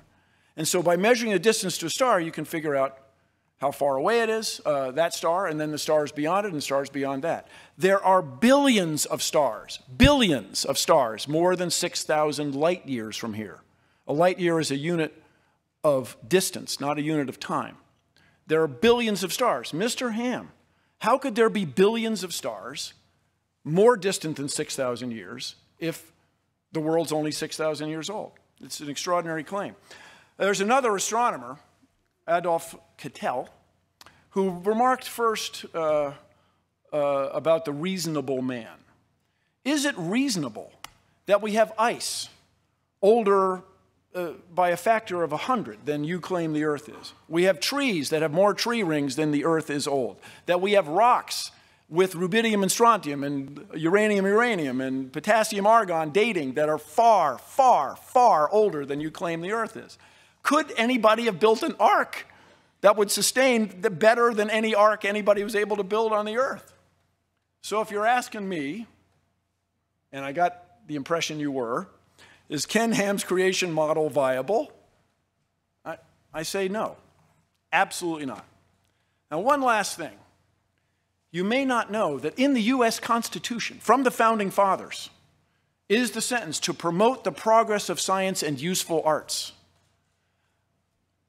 Kentucky voters, voters who might be watching online in places like Texas, Tennessee, Oklahoma, Kansas, please, you don't want to raise a generation of science students who don't understand how we know our place in the cosmos, our place in space, who don't understand natural law. We need to innovate to keep the United States where it is in the world. Thank you very much.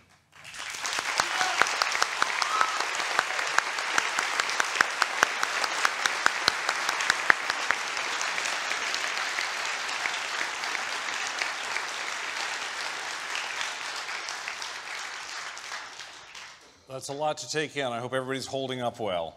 It's a lot of information. What we're going to have now is a 5-minute rebuttal time for each gentleman to address the other one's comments, and then there will be a 5-minute counter-rebuttal after that. Things are going to start moving a little more quickly now, so at this point in particular, I want to make sure we don't have applauding or anything else going on that slows it down. So, Mr. Ham, if you'd like to begin with your 5-minute rebuttal first.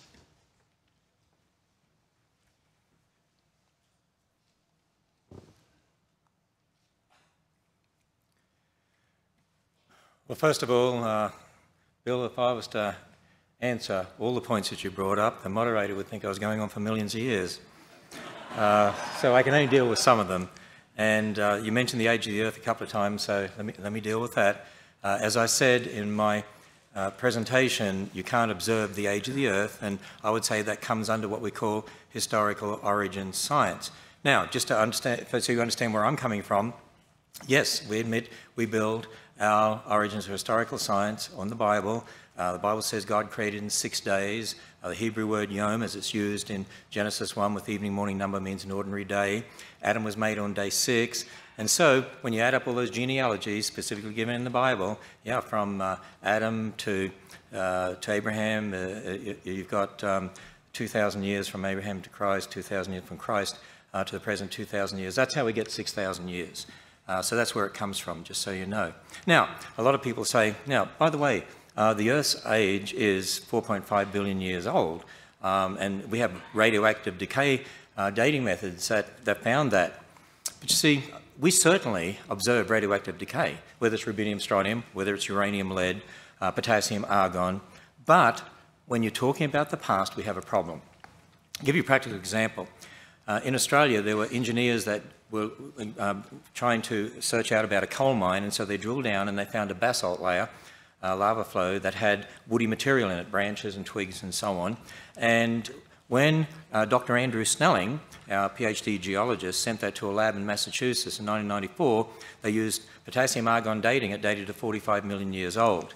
Well, he also sent the wood to the radiocarbon section of the same lab, and that dated to 45,000 years old. 45,000-year-old wood and 45 million-year-old rock. The point is, there's a problem. Let me give you another example of a problem. There was a lava dome that started to form in the 80s after Mount St. Helens erupted. And in 1994, Dr. Steve Austin, another PhD geologist, actually sampled the rock there. He took whole rock, crushed it, sent it to the same lab, actually, I believe, and got a date of 0.35 million years. When he separated out the minerals, amphibole and pyroxene, and used potassium argon dating, you get 0.9 million, 2.8 million. My point is, all these dating methods actually give all sorts of different dates. In fact, different dating methods on the same rock we can give all sorts of different dates. See, there's lots of assumptions in regard to radioactive dating. Number one, for instance, the amounts of the parent and daughter isotopes at the beginning when the rock formed. You have to know them, but you weren't there. See, that's historical science. Assumption two, that all daughter atoms measured today must have only been derived in situ radioactive decay of parent atoms. In other words, it's a closed system, but you don't know that, and there's a lot of evidence that that's not so. Assumption number 3, that the decay rates have remained a constant. And they're just some of them. There's others as well. The point is there's lots of assumptions in regard to the dating method. So there's no dating method you can use that you can absolutely age date a rock. There's all sorts of differences out there. And I do want to address the bit you brought up about Christians believing in millions of years. Yeah, there's a lot of Christians out there that believe in millions of years, but I'd say they have a problem. I'm not saying they're not Christians, but because salvation is conditioned upon faith in Christ, not the age of the earth, but there's an inconsistency with what the Bible teaches. If you believe in millions of years, you've got death and bloodshed, suffering, disease, over millions of years leading to man, because that's what you see in the fossil record. The Bible makes it very clear death is a result of man's sin. In fact, the first death was in the garden when God killed an animal, clothed Adam and Eve, first blood sacrifice, pointing towards what would happen with Jesus Christ, who would be the one who would be die once and for all. Now, if you believe in millions of years as a Christian, in the fossil record, there's evidence of animals eating each other. The Bible says originally all the animals and man were vegetarian. We weren't told we could eat meat until after the flood. There's diseases represented in the fossil record, like brain tumours, but the Bible says when God made everything, it was very good. God doesn't call brain tumours very good. There's fossilised thorns in the fossil record. Said to be hundreds of millions of years old. The Bible says thorns came after the curse. So these two things can't be true at the same time. And you know what? There's hundreds of dating methods out there, hundreds of them. Actually, 90% of them contradict billions of years.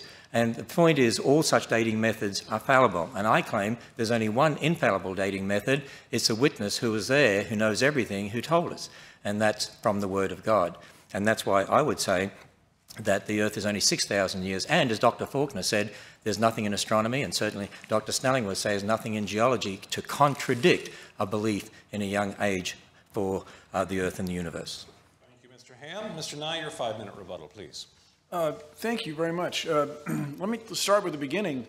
If you find 45 million year old rock on top of 45,000 year old trees, maybe the rock slid on top. Maybe that's it. That seems much more reasonable explanation than it's impossible.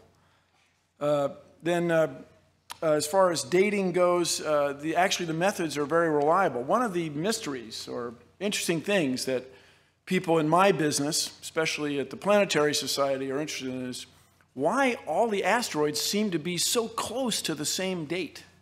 It's in age, 4.5, 4.6 billion years. It's a remarkable thing. People at first expected a little more of a spread. So I understand that you take the Bible as written in English, translated not countless, but many, many times over the last 3 millennia, as to be a more accurate, more reasonable assessment of the natural laws we see around us than what I and everybody in here can observe. That to me is unsettling, troubling. And then about the disease thing, are the fish sinners? Have they done something wrong to get diseases? That's sort of an extraordinary claim that takes me just a little past what I'm comfortable with. And then as far as you can't observe the past, I have to stop you right there. That's what we do in astronomy. All we can do is in astronomy is look at the past. By the way, you're looking at the past right now because the speed of light bounces off of me and then gets to your eyes. And I'm delighted to see that the people in the back of the room appear just that much younger than the people in the front. So this idea that you can separate the natural laws of the past from the natural laws that we have now, I think is at the heart of our disagreement. I don't see how we're ever going to agree with that if you insist that natural laws have changed. It's, for lack of a better word, it's magical. And I have appreciated magic since I was a kid, but it's not really what we want in conventional mainstream science. So your assertion that all the animals were vegetarians before they got on the ark, that's really remarkable. I have not spent a lot of time with lions, but I can tell they've got teeth that really aren't set up for broccoli. that these animals were vegetarians till this flood is something that I would ask you to provide a little more proof for. I give you the lion's teeth. You give me verses as translated into English over, 30 centuries? So that is not enough evidence for me. If you've ever played telephone, I remember very well in kindergarten, where you have a secret and you whisper it to the next person, to the next person, to the next person. Things often go wrong. So it's very reasonable to me that instead of lions being vegetarians on the ark, lions are lions, and the information that you use to create your worldview is not consistent with what I as a reasonable man would expect. So I want everybody to consider the implications of this. If we accept Mr. Ham's point of view, that Mr. Ham's point of view, that the Bible as translated into American English serves as a science text, and that he and his followers will interpret that for you, I want you to consider what that means. It means that Mr. Ham's word, or his interpretation of these other words, is somehow to be more respected than what you can observe in nature, what you can find literally in your backyard in Kentucky. It's a troubling and unsettling point of view, and it's one I'd very much like you to address when you come back. As far as the 5 races that you mentioned, it's kind of the same thing. The 5 races were claimed by people who were of European descent, and they said, hey, we're the best, check us out. And that turns out to be, if you've ever traveled anywhere or done anything, not to be that way. People are much more alike than they are different. So are we supposed to take your word for English words translated over the last 30 centuries instead of what we can observe in the universe around us? Very good. And Mr. Ham, would you like to offer your 5-minute counter-rebuttal? First of all, Bill, just so I just don't want a misunderstanding here, and that is the 45,000-year-old wood, or supposedly 45,000, was inside the basalt. So it was encased in the basalt, and that's why I was making that particular point. And I would also say that natural law hasn't changed. As I talked about, I said we have the laws of logic, the uniformity of nature, and that only makes sense within a biblical worldview anyway, of a creator God who set up those laws, and that's why we can do good experimental science, because we assume those laws are true, and they'll be true tomorrow. I do want to say this, that you said a few times, Ken Ham's view or Ken Ham's model. It's not just Ken Ham's model. We have a number of PhD scientists on our own staff. I had video quotes from some scientists. It's Dr. Demadian's model. It's Dr. Fabish's model. It's Dr. Faulkner's model. It's Dr. Snelling's model. It's Dr. Purdham's model. And so it goes on. In other words, and you go on our website, and there are lots of creation scientists who agree with exactly what we're saying concerning the Bible, concerning the Bible's account of creation. So it's not just my model in that sense.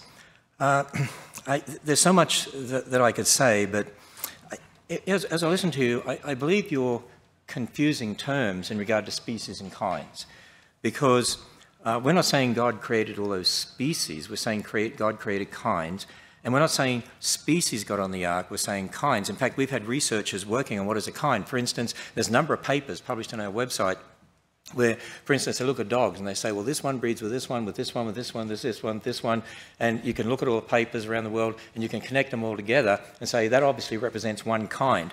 In fact, as they've been doing that research, they have predicted probably less than actually 1,000 kinds were on Noah's Ark, which means just over 2,000 animals, and the average size of a land animal is not that big. So, there was plenty of room on the Ark.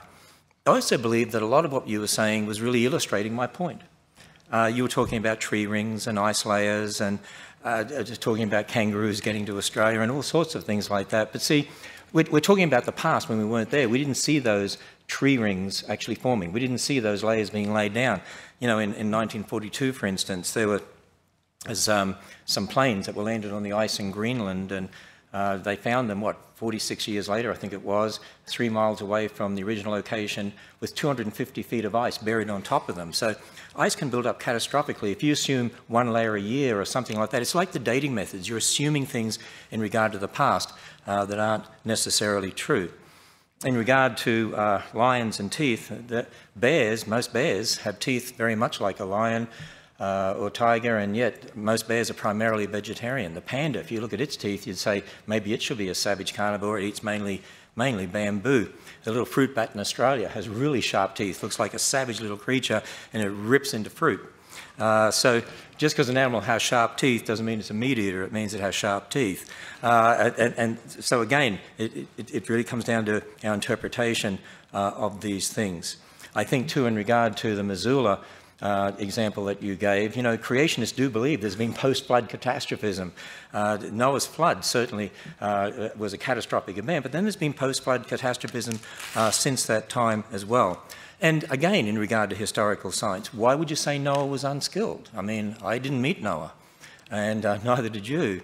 And, you know, really, it's an evolutionary view of origins, I believe, because you're thinking in terms people before us aren't as good as us. Hey, there are civilizations that existed in the past, and we look at their technology, and we can't even understand today how they did some of the things that they did. Who says Noah couldn't build a big boat? By the way, the Chinese and the Egyptians built boats. In fact, some of our research indicates that some of the wooden boats that were built had 3 layers interlocking so they wouldn't twist like that and leak, which is why here at the Creation Museum we have an exhibit on the Ark where we've rebuilt 1% of the Ark to scale and show 3 interlocking layers like that. And one last thing concerning the speed of light, and that is, I'm sure you're aware of the horizon problem, and that is from a Big Bang perspective, even the secularists have a problem of getting light and radiation out to the universe to be able to exchange with the rest of the universe to get that even microwave background radiation.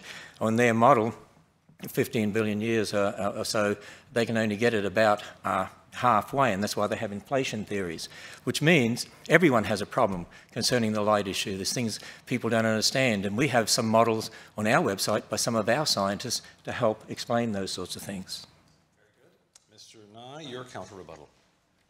Thank you, Mr. Ham, but I'm completely unsatisfied. You did not, in my view, address just fundamental questions. 680,000 years of snow ice layers, which require winter-summer cycle. Let's say you have 2,000 kinds instead of 7. That makes the problem even more extraordinary. Multiplying 11 by by 3.5, we get to 35, 40 species every day that we don't see. They're not extant. In fact, you probably know we're losing species due to mostly human activity and the loss of habitat. Then as far as Noah being an extraordinary shipwright, I'm very skeptical. The shipwrights, my ancestors, the Nye family in New England, spent their whole life learning to make ships.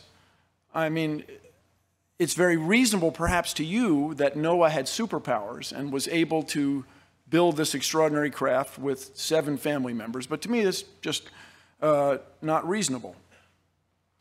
Then, by the way, the fundamental thing we disagree on, Mr. Ham, is this nature of what you can prove to yourself.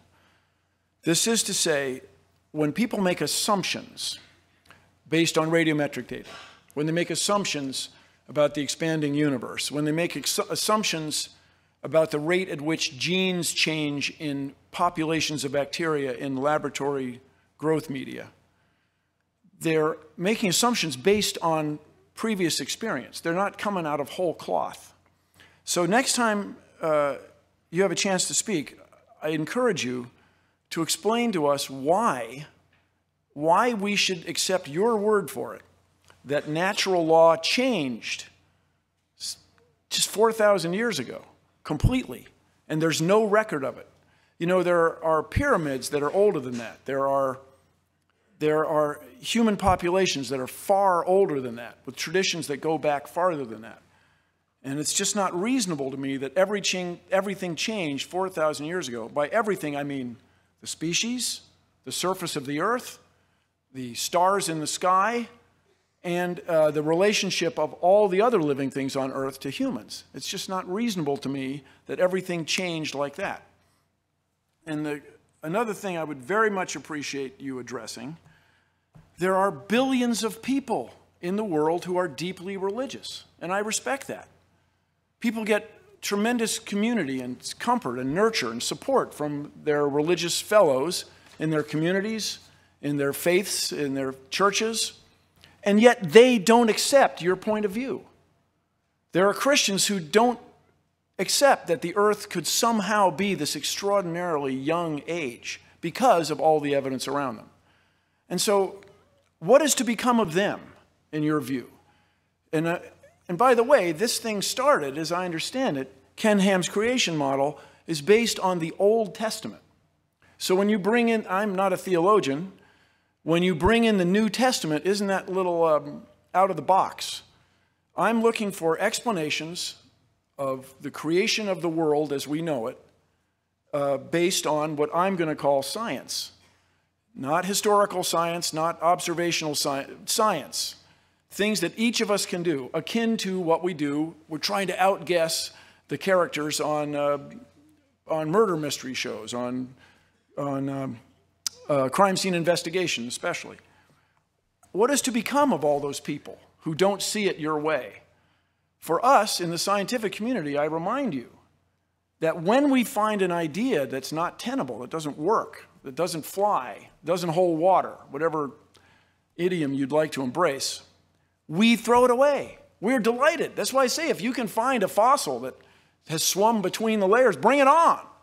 You would change the world. If you could show that somehow the microwave background radiation is not a result of the Big Bang, come on. Write your paper. Tear it up.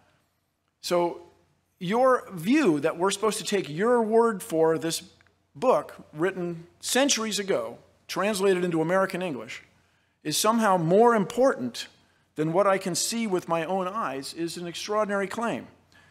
And for those watching online especially, I want to remind you that we need scientists and especially engineers for the future. Engineers use science to solve problems and make things. We need these people so that the United States can continue to innovate and continue to be a world leader. We need innovation, and that needs science education. Thank you. All right, thank you both. Now we're going to get to the things moving a little bit faster, and I think they may be quite interesting here. It's 40 to 45 minutes, maybe a little bit more actually, we'll have a little more, for questions and answers submitted by our audience here in the Creation Museum. Beforehand, we handed out these cards to everyone. I shuffled them here in the back, and in fact I dropped a lot of them, and then I scooped them up again.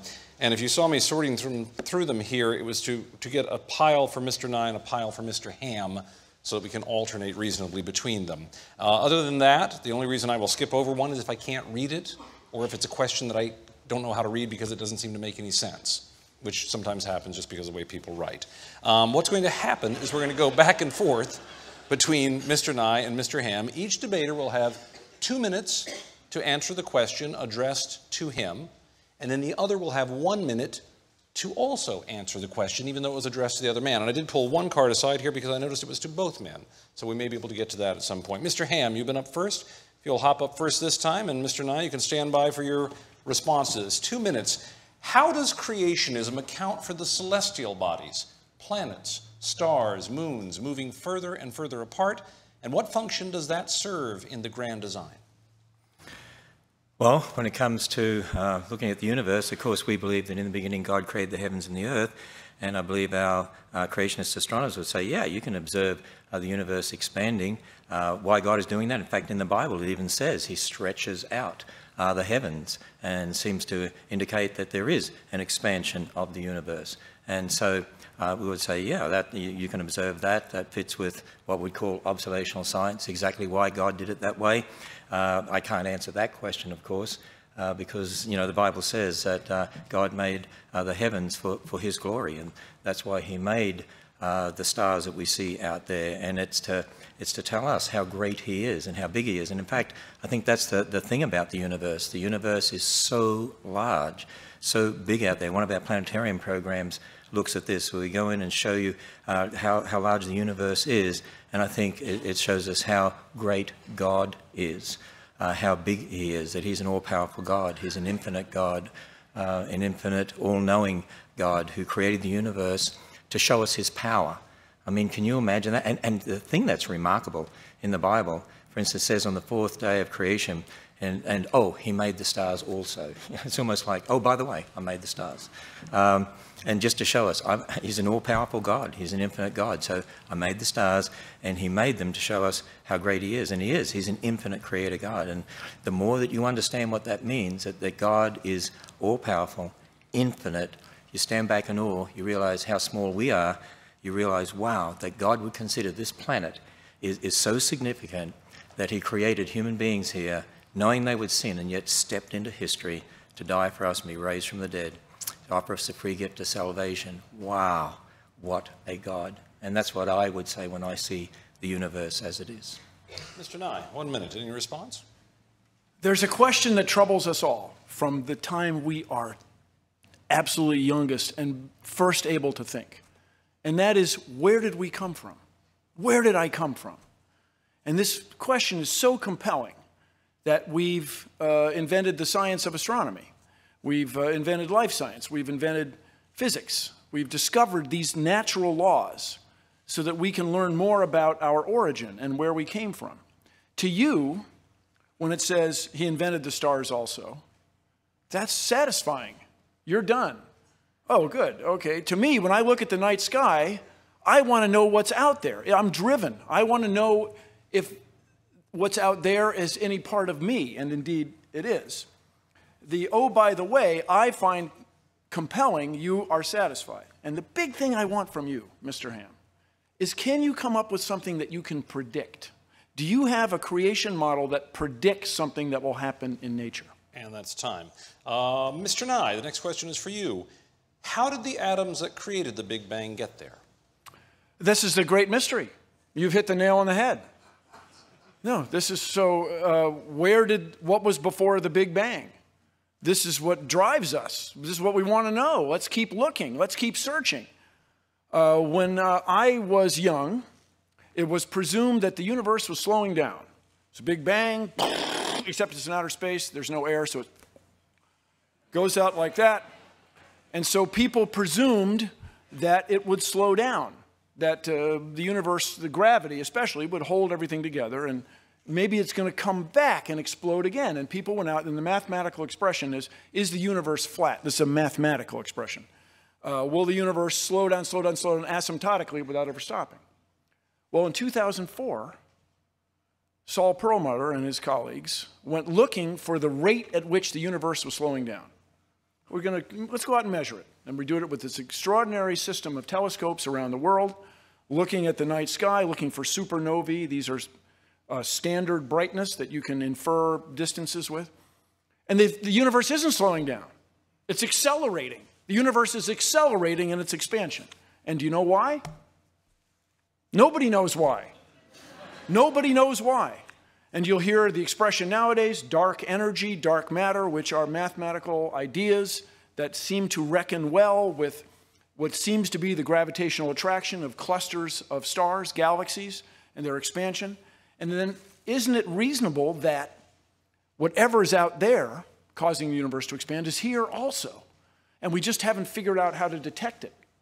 My friends, suppose a science student from the Commonwealth of Kentucky pursues a career in science and finds out the answer to that deep question. Where did we come from? What was before the Big Bang? To us, this is wonderful and charming and compelling. This is what makes us get up and go to work every day, is to try to solve the mysteries of the universe. And that's time. Mr. Ham, a response? Bill, I just want to let you know that there actually is a book out there that actually tells us where matter came from. And the very first sentence in that book says, "In the beginning, God created the heavens and the earth."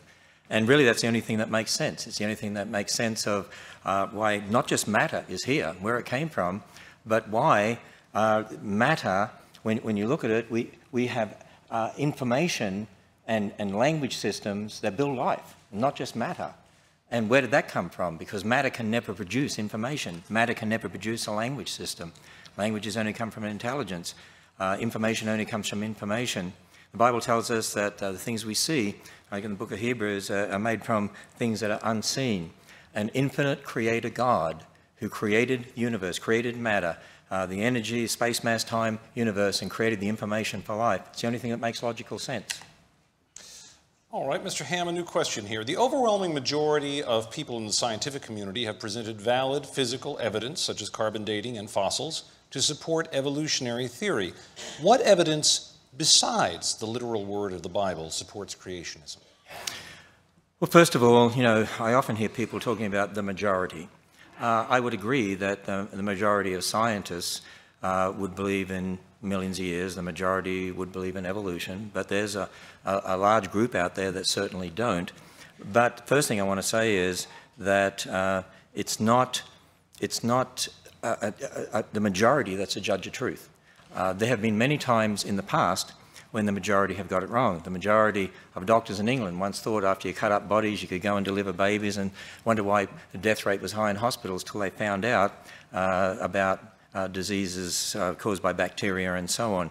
The majority once thought the appendix was a leftover, you know, organ from our evolutionary ancestry. So, you know, when it's okay, rip it out. When it's disease, rip it out. You know, rip it out anyway. But these days we know that it's for the immune system, and it's very, very important. So, you know, first it's important to understand that just because a majority believes something doesn't mean that it's true. And then, I'm sorry, I missed the last part of the question there. What was the, make sure I have the right question here. About carbon dating. So what evidence besides the literal word of the Bible supports creationism? Well, one of the things I was doing was I was making predictions. I made some predictions. There's a whole list of predictions. And I was saying, if the Bible's right, and we're all descendants of Adam and Eve, there's one race. And I went through and talked about that. If the Bible's right and God made kinds, I went through and talked about that. And so, you know, really that question comes down to the fact that we're again dealing with the fact there's aspects about the past that you can't scientifically prove because you weren't there, but observational science in the present. Bill and I all have the same observational science. We're here in the present. We can see radioactivity. But when it comes to then talking about the past, you're not going to be scientifically able to prove that. And that's what we need to admit. But we can be great scientists in the present, as the examples I gave you of Dr. Debate or Dr. Stuart Burgess or Dr. Fabich, and we can be investigating the present. Understanding the past is a whole different matter. Mr. Nye, 1 minute response. Thank you, Mr. Ham. I have to disabuse you of a fundamental idea. If a scientist, if anybody, makes a discovery that changes the way people view natural law, scientists embrace him or her. This person's fantastic. Louis Pasteur, you made reference to germs. No, if you find something that changes, that disagrees with common thought, that's the greatest thing going in science. We look forward to that change. We challenge you. Tell us why the universe is accelerating. Tell us why these mothers were getting sick. And we found an explanation for it. And but just the idea that the majority has sway in science is true only up to a point. And then the other thing I just want to point out, what you may have missed in evolutionary explanations of life is it's the mechanism by which we add complexity. The Earth is getting energy from the sun all the time, and that energy is used to make life forms somewhat more complex. And that's time. New question for you, Mr. Nye. How did consciousness come from matter? Don't know. This is a great mystery. A dear friend of mine is a neurologist. She studies the nature of consciousness. Now, I will say, I used to embrace a joke about dogs. I mean, who doesn't? And you can say, this guy remarked, I've never seen a dog paralyzed by self-doubt. Actually, I have. Furthermore, the thing that we celebrate, there are 3 sundials on the planet Mars that bear an inscription to the future.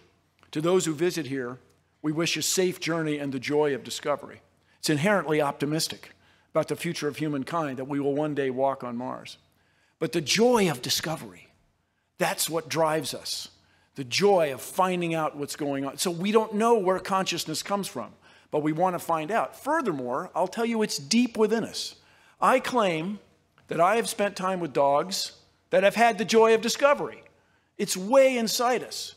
We have one ancestor, as near as we can figure. And by the way, if you can find what we in science call a second Genesis, This is to say, did life start another way on the Earth?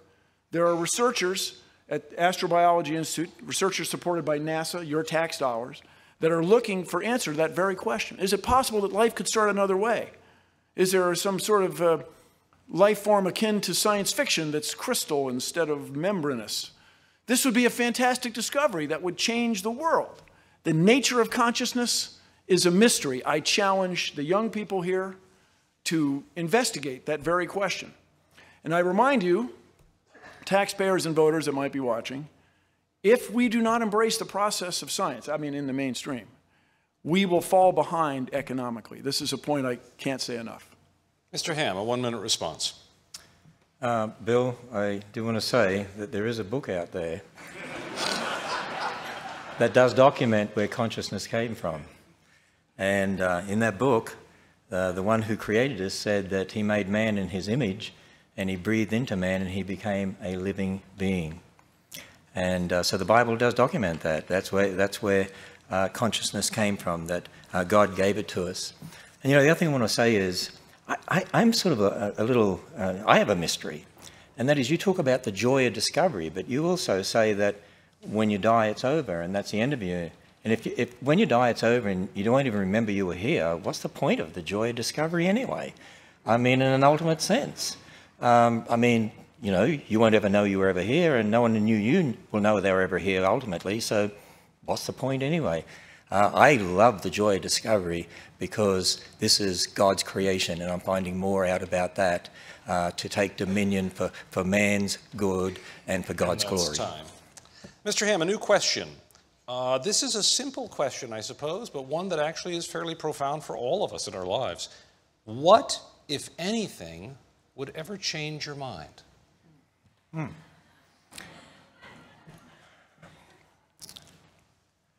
Well, the answer to that question is, I'm a Christian. And as a Christian, I can't prove it to you, but God has definitely shown me very clearly through his word and shown himself in the person of Jesus Christ. The Bible is the word of God. I admit that that's where I start from. I can challenge people that you can go and test that. You can make predictions based on that. You can check the prophecies in the Bible. You can check the statements in Genesis. You can check that. And I did a little bit of that tonight. And I can't ultimately prove that to you. All I can do is to say to someone, look, if the Bible really is what it claims to be, if it really is the Word of God and that's what it claims, then check it out. And the Bible says if you come to God believing that he is, he'll reveal himself to you. And you will know. As Christians, we can say we know. And so as far as the Word of God is concerned, no. No one's ever going to convince me that, that the Word of God is not true. But I do want to make a distinction here, and for Bill's sake, we build models based upon the Bible, and those models are always subject to change. The fact of Noah's flood is not subject to change. The model of how the flood occurred is subject to change because we observe in the current world, and we're able to come up with maybe different ways this could have happened or that could have happened, and that's part of that scientific discovery. That's part of what it's all about. The bottom line is that as a Christian, I have a foundation, but as a Christian, I would ask Bill the question, what would change your mind? I mean, you said even if you came to faith, you'd never give up believing in billions of years. I think I quoted you correctly. You said something like that recently. So that would be also my question to Bill. Time. Mr. Nye? We would just need one piece of evidence. We would need the fossil that swam from one layer to another. We would need evidence that the universe is not expanding. We would need evidence that the stars appear to be far away, but they're not. We would need evidence that rock layers can somehow form in just 4,000 years instead of the extraordinary amount. We would need evidence that somehow you can reset atomic clocks and keep neutrons from becoming protons. You bring on any of those things, and you would change me immediately. The question I have for you, though, fundamentally, and for everybody watching, Mr. Ham, what can you prove? What you have done tonight is spent most of all the time coming up with explanations about the past. What can you really predict? What can you really prove in a conventional scientific, or in a conventional, I have an idea that makes a prediction and it comes out the way I see it. This is very troubling to me. Mr. Nye, a new question. Outside of radiometric methods, what scientific evidence supports your view of the age of the Earth? The age of the Earth? Well, the age of stars. Let's see. Radiometric evidence is pretty compelling. Also, the deposition rates. It was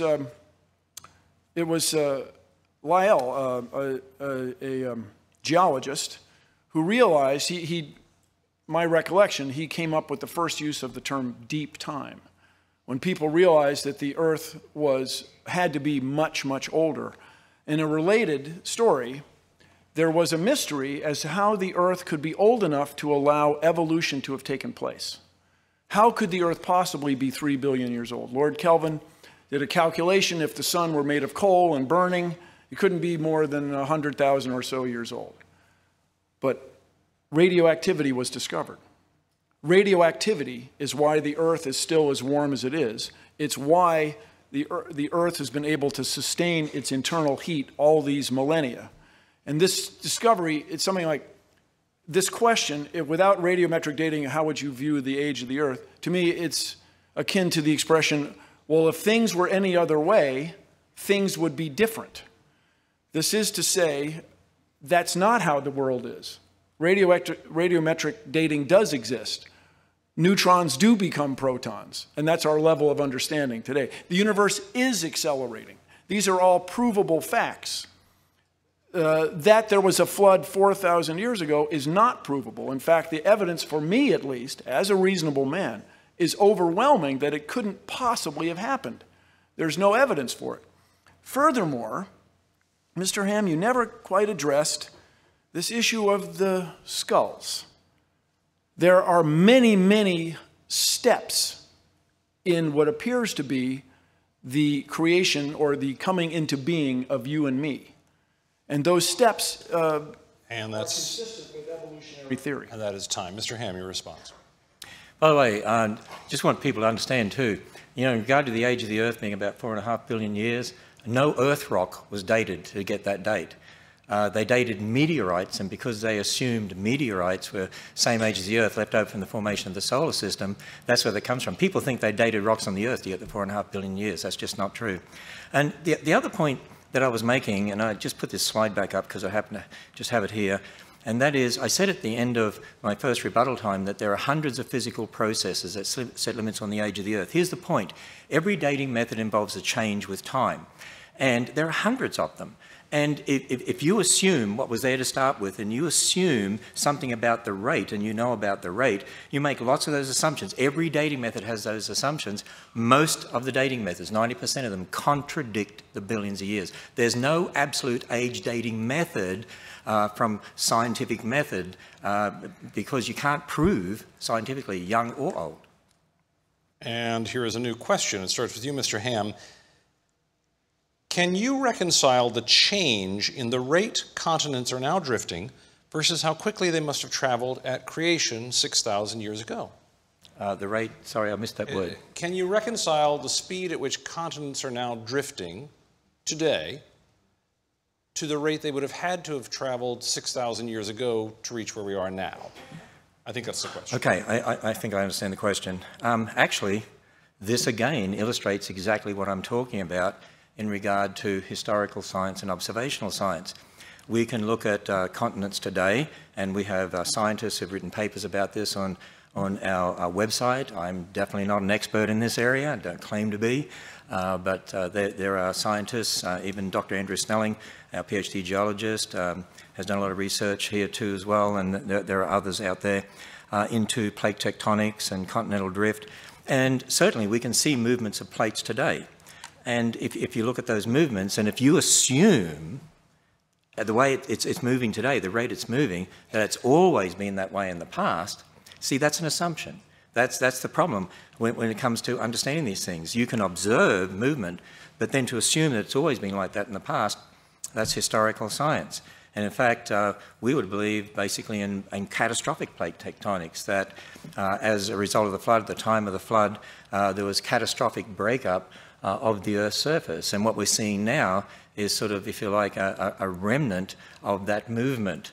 And so we do not deny the movement, we do not deny the plates. What we would deny is that you can use what you see today as a basis for just extrapolating into the past. It's the same with the flood. You can say, well, layers today only get laid down slowly in places, but if there was a global flood, that would have changed all of that. Again, it's this emphasis on historical science and observational science. And I would encourage people to go to our website at Answers in Genesis, because we do have a number of papers, in fact, very technical papers. Dr. John Baumgartner is one who's written some very extensive work dealing with this very issue. On the basis of the Bible, of course, we believe there's one continent to start with because the waters were gathered together into one place. So we do believe that the continent has split up, but particularly the flood had a lot to do with that. And time on that. Mr. Nye, a response.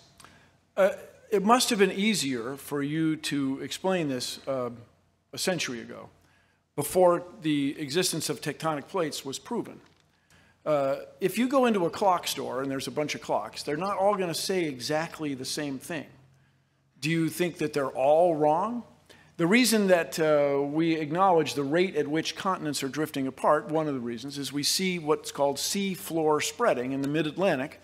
The Earth's magnetic field has reversed over the millennia, and as it does, it leaves a signature in the rocks as the continental plates drift apart.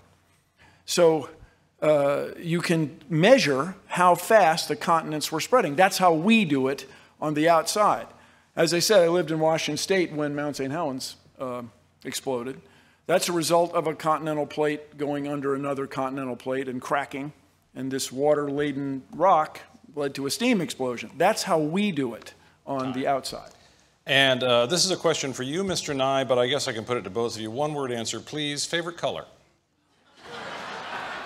I will go along with most people and say green, and it's an irony that green plants reflect green light. Did I not say one-word answer? Most of the light. I said one-word answer. Most of the light from the sun is green, yet they color? reflect it. It's a mystery. Well, can I have 3 words, seeing as he had 300? You can have 3. Okay. Observational science, blue. All right. We're back to you, Mr. Nye. How do you balance the theory of evolution with the second law of thermodynamics? And I'd like to add a question here. What is the second law of thermodynamics? Oh, second law of thermodynamics is fantastic. And I call the words of Eddington, who said, if you have a theory that disagrees with Isaac Newton, that's a great theory. If you have a theory that disagrees with relativity, wow, you've changed the world, that's great. But if your theory disagrees with the second law of thermodynamics, I can offer you no hope. I can't help you. And the second law of thermodynamics basically is where you lose energy to heat. This is why car engines are about 30% efficient. That's it, thermodynamically. That's why you want the hottest explosion you can get in the coldest outside environment. You have to have a difference between hot and cold, and that difference can be assessed scientifically or mathematically with this word entropy, this disorder of molecules. But the fundamental thing that this questioner has missed is the Earth is not a closed system. So there's energy pouring in here from the sun, if I may, day and night, because the night it's pouring in on the other side. And so that energy is what drives living things on Earth, especially for, in our case, plants. By the way, if you're here in Kentucky, about a third and maybe a half of the oxygen you breathe is made in the ocean by phytoplankton, and they get their energy from the sun. So the second law of thermodynamics is a wonderful thing. It has allowed us to have everything you see in this room, because our power generation depends on the robust and extremely precise computation of how much energy is in burning fuel, whether it's nuclear fuel or fossil fuel or some extraordinary fuel to be discovered in the future. The second law of thermodynamics will govern any turbine that makes electricity that we all depend on and allowed all these shapes to exist. Any response, Mr. Ham? Let me just say two things, if I can, if a minute goes that fast along. One is, you know what? Here's a point we need to understand. You can have all the energy that you want, but energy or matter will never produce life. God imposed information, language system, and that's how we have life. Matter by itself could never produce life, no matter what energy you have. And, you know, even if you've got a dead stick, you can have all the energy in the world in that dead stick, it's going to decay. And it's not going to produce life. From a creationist perspective, we certainly agree. I mean, before man sinned, you know, there was digestion and so on, but because of the fall, now things are running down. God doesn't hold everything together as he did back then. So now we see, in regard to the second law of thermodynamics, we'd say it's sort of, in a sense, a bit out of control now compared to what it was originally, which is why we have a running down universe. And that's time.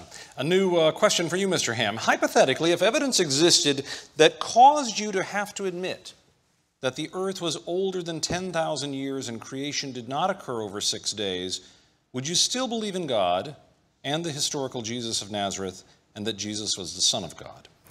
Well, I've been emphasizing all night. You cannot ever prove using the scientific method in the present, you can't prove the age of the earth. So you can never prove it's old. So there is no hypothetical because you can't do that. Now, we can certainly use methods in the present and making assumptions. I mean, creationists use methods that change over time. As I said, there's hundreds of physical processes that you can use, but they set limits on the age of the universe, but you can't ultimately prove the age of the earth, not using the scientific method. You can't ultimately prove the age of the universe. Now, you can look at methods, and you can see that there are many methods that contradict billions of years, many methods that seem to support thousands of years. As Dr. Faulkner said in the little video clip I showed, there is nothing in observational astronomy that contradicts a young universe. Now, I've said to you before, and I admit again, that the reason I believe in a young universe is because of the Bible's account of origins. I believe that God, who has always been there, the infinite creator God, revealed in his word what he did for us. And when we add up those dates, we get thousands of years. But there's nothing in observational science that contradicts that. As far as the age of the earth, the age of the universe, even when it comes to the fossil record, that's why I really challenge Christians. If you're going to believe in millions of years for the fossil record, you've got a problem with the Bible. And that is that then you've got to have death and disease and suffering before sin. So there is no hypothetical in regard to that. You can't prove scientifically the age of the earth or the universe. Bottom line. Mr. Nye. Well, of course, this is where we disagree. You can prove the age of the earth with great robustness by observing the universe around us. And I get the feeling, Mr. Ham, that you want us to take your word for it. This is to say, your interpretation of a book written thousands of years ago, as translated into American English, is more compelling for you than everything that I can observe in the world around me. This is where you and I think, are not going to see eye to eye. You asserted that life cannot come from something that's not alive. Are you sure? Are you sure enough to say that we should not continue to look for signs of water and life on Mars, that that's a waste? You're sure enough to claim that. That is an extraordinary claim that we want to investigate. Once again, what is it you can predict? What do you provide us that can tell us something about the future, not just about your vision of the past? A new question, Mr. Nye. Is there room for God in science? Well, we remind us there are billions of people around the world who are religious and who accept science and embrace it, and especially all the technology that it brings us. Is there anyone here who doesn't have a mobile phone that has a camera? Is there anyone here whose family members have not benefited from modern medicine? Is there anyone here who doesn't use email? Is there anybody here who doesn't eat? Because we use information sent from satellites in space to plant seeds on our farms. That's how we're able to feed 7.1 billion people, where we used to barely be able to feed 1 billion. So that's what I see. That's what we have used science, or the process. Science for me is two things. It's the body of knowledge, the atomic number of rubidium, and it's the process, the means by which we make these discoveries. So for me, that's not really that connected with your belief in a spiritual being or a higher power. If you reconcile those two, scientists, the head of the National Institutes of Health is a devout Christian. There are billions of people in the world who are devoutly religious. They have to be compatible because those same people embrace science. The exception is you, Mr. Ham. That's the problem for me. You want us to take your word for what's written in this ancient text to be more compelling than what we see around us. The evidence for a higher power and spirituality is, for me, separate. I encourage you to take the next minute and address this problem of the fossils, this problem of the ice layers, this problem of the ancient trees, this problem of the ark. I mean, really address it. And so then we could move forward. But right now, I see no incompatibility between religions and science. Mr. Ham, a response? Yeah, I actually want to take a minute to address the question. Let me just say this. My answer would be God is necessary for science. In fact, you know, you talked about cell phones. Yeah, I have a cell phone. I love technology. We love technology here at Answers in Genesis. And I have email. I probably had millions of them while I've been speaking up here. And satellites and what you said about, you know, the information we get, I agree with all that. See, they're the things that can be done in the present. And that's just like I showed you, Dr. Stuart Burgess, who invented that gear set for the satellite. Creationists can be great scientists. But see, I say God is necessary because you have to assume the laws of logic. You have to assume the laws of nature. You have to assume the uniformity of nature. And that was the question I had for you. Where does that come from if the universe is here by natural processes? You know, Christianity and science, the Bible and science go hand in hand. We love science. But again, you've got to understand, inventing things, that's very different than talking about our origins. Two very different things. Mr. Ham, a new question. Do you believe the entire Bible is to be taken literally? For example, should people who touch pig's skin, I think it says here, be stoned? Can men marry multiple women? Do I believe the entire Bible should be taken literally? Well, remember in my opening address, I said we have to define our terms. So when people ask that question, say literally, I have to know what that person meant by literally. Now, I would say this. If you say naturally, and that's what you mean by literally, I would say, yes, I take the Bible naturally. What do I mean by that? Well, if it's history, as Genesis is, it's written as typical historical narrative, you take it as history. If it's poetry, as we find in the Psalms, then you take it as poetry. It doesn't mean it doesn't teach truth, but it's not a cosmological account in the sense that Genesis is. There's prophecy in the Bible. And there's literature in the Bible, you know, concerning future events and so on.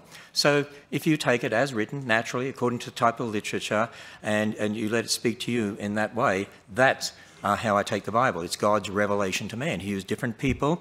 The Bible says that all Scripture is inspired by God, so God moved people by His Spirit to write His words. And also there's a lot of misunderstanding in regard to Scripture and in regard to the Israelites. I mean, we have laws in our civil government here in America that the government sets. Well, there were certain laws for Israel. And, you know, some people take all that out of context and then they try to impose it on us today as Christians and say, you should be obeying those laws. It's a misunderstanding of the Old Testament. It's a misunderstanding of the New Testament. And, you know, again, it's important to take the Bible as a whole, interpreting Scripture as Scripture. If it really is the Word of God, then there's not going to be any contradiction which says not. And by the way, when men were married to multiple women, there were lots of problems. And the Bible condemns that for what it is, and the Bible is very clear. You know, the Bible is a real book. There were people who did things that were not in accord with Scripture, and it records this for us. It helps you understand it's a real book. But marriage was one man for one woman. Jesus reiterated that in Matthew 19, as I had in my talk. And so those that did marry multiple women were wrong. Time there. Mr. Nye, response. So it sounds to me, just listening to you over the last 2 minutes, that there's certain parts of this document of the Bible that you embrace literally and other parts you consider poetry. So it sounds to me in those last 2 minutes like you're going to take what you like, interpret literally, and other passages you're going to you're going to interpret as poetic or descriptions of human events. All that aside, I'll just say scientifically, or as a reasonable man, it doesn't seem possible that all these things that contradict your literal interpretation of those first few passages, all those things that contradict that, I find unsettling when you want me to embrace the rest of it as literal. Now, as I say, am not a theologian, but we started this debate, is the Ken Ham's creation model viable? Does it hold water? Can it fly? Does it describe anything? And I'm still looking for an answer. And time on that. Mr. Nye, here's a new question. I believe this was miswritten here because they've repeated a word, but I think I know what they were trying to ask. Have you ever believed that evolution was accomplished through way of a higher power? I think that's what they're trying to ask here. This is the intelligent design question, I think. If so, why or why not? Why could not the evolutionary process be accomplished in this way? Okay, I think you may have changed the question just a little bit. No, it's all good. The word-for-word question is, have you ever believed that evolution partook through way of evolution? I think I thought, but let me introduce these ideas for Mr. Ham to comment.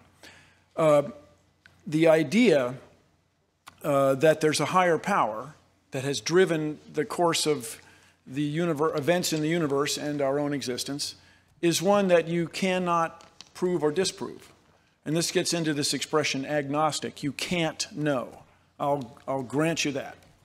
When it comes to intelligent design, which is, if I understand your interpretation of the question, intelligent design has a fundamental misunderstanding of the nature of nature.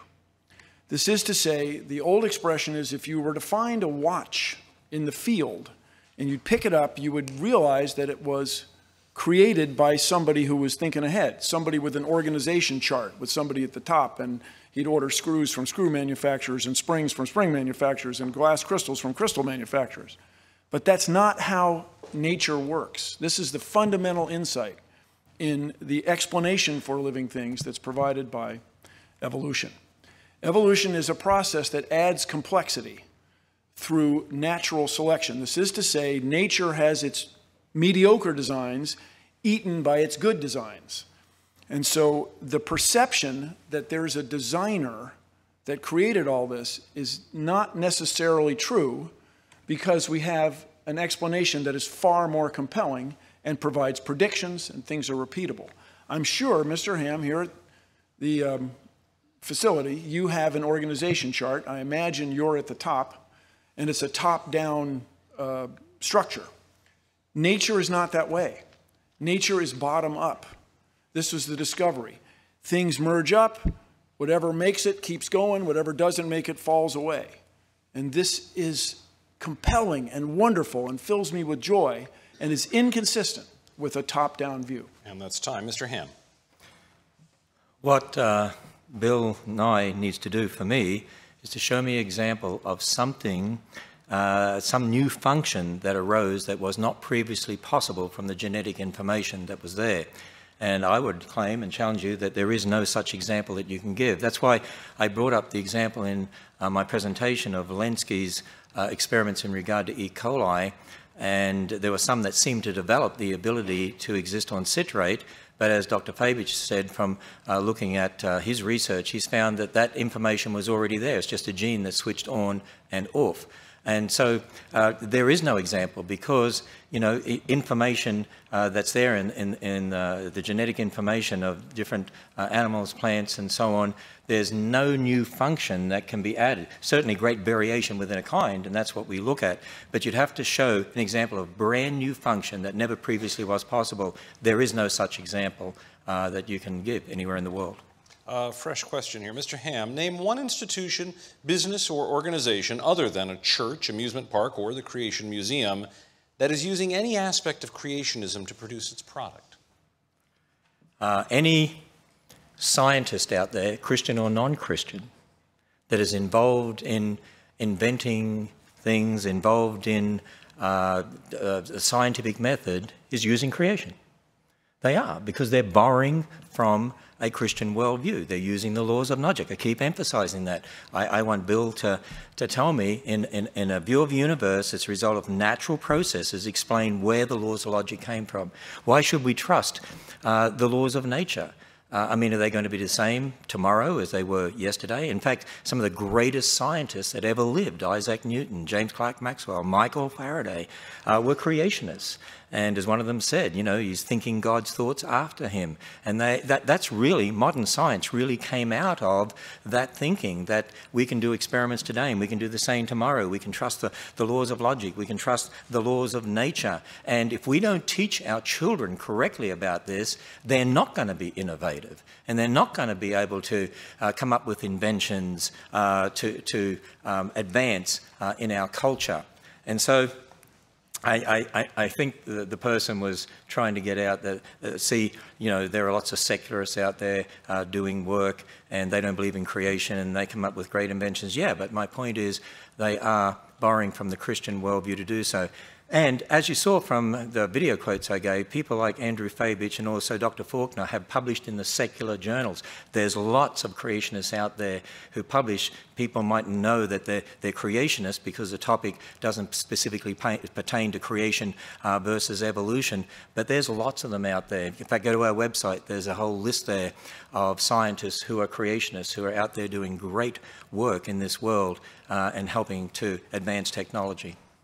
Mr. Nye.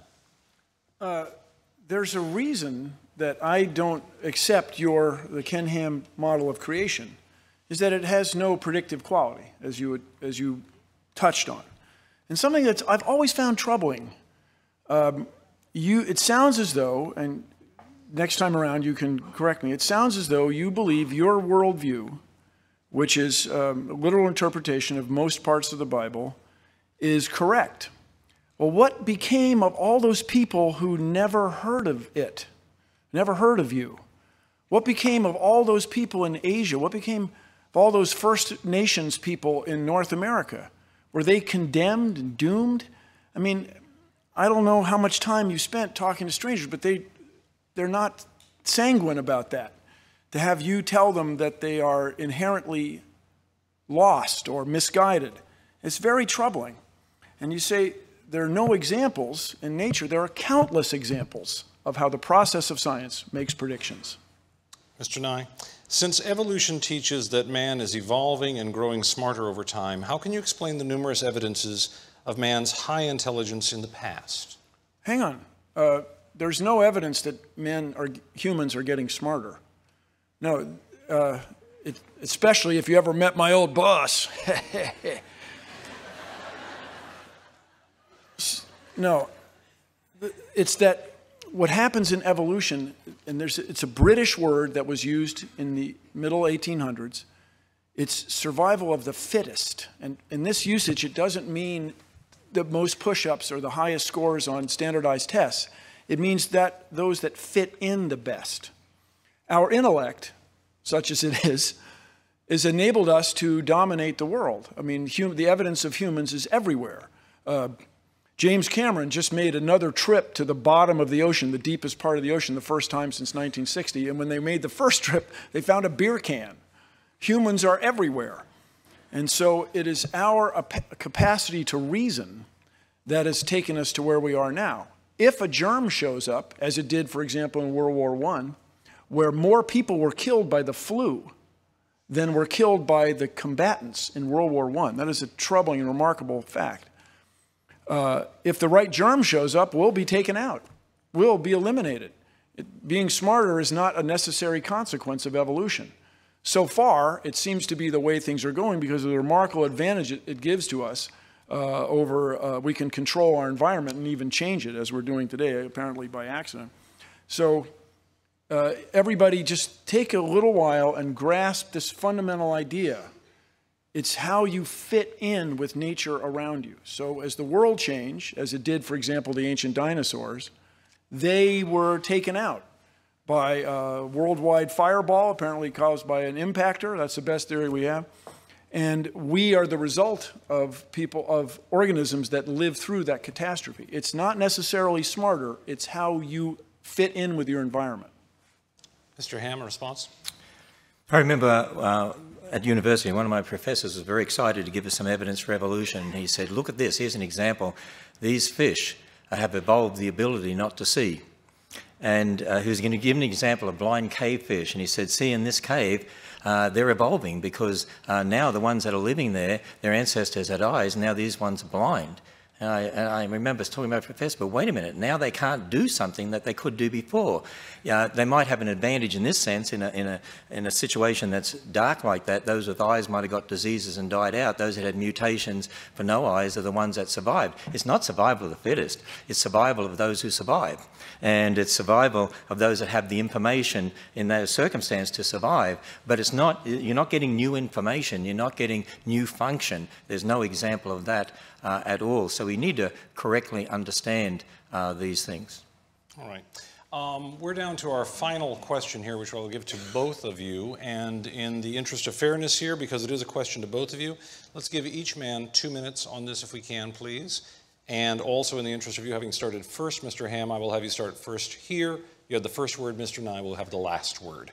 The question is, what is the one thing, more than anything else, upon which you base your belief? Well, it's the one thing upon anything else which I base my belief. Well, again, to summarize the things that I've been saying, there is a book called the Bible. It's a very unique book. It's very different to any other book out there. In fact, I don't know of any other religion that has a book that starts off by telling you that there's an infinite God and talks about the origin of the universe and the origin of matter and the origin of light and the origin of darkness and the origin of day and night and the origin of the earth and the origin of dry land and the origin of plants and the origin of the sun, moon and stars, the origin of sea creatures, the origin of flying creatures, the origin of land creatures, the origin of man, the origin of woman, the origin of death, the origin of sin, the origin of marriage, the origin of different languages, the origin of clothing, the origin of nations. I mean, it's a very, very specific book, and it gives us an account of a global flood in the history and the Tower of Babel. And if that history is true, then what about the rest of the book? Well, that history also says man is a sinner, and it says that man is separated from God. And it gives us a message that we call the gospel, the message of salvation, that God's Son stepped in history to die on the cross, be raised from the dead, and offers a free gift of salvation because the history is true. That's why the message based on history is true. I actually went through some predictions and listed others, and there's a lot more that you can look at, and you can go and test it for yourself. If this book really is true, it is so specific, it should explain the world. It should make sense of what we see. The flood, yeah, we have fossils all over the world. The Tower of Babel, yeah, different people groups, different languages. They have flood legends, very similar to the Bible. Creation legends, similar to the Bible. There's so much you can look at, and prophecy, and so on.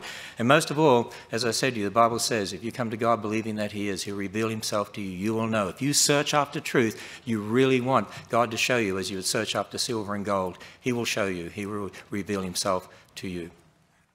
Mr. Nye. Would you repeat the question? The question is, what is the one thing more than anything else upon which you base your belief? As my old professor Carl Sagan said so often, when you're in love, you want to tell the world. And I base my beliefs on the information and the process that we call science.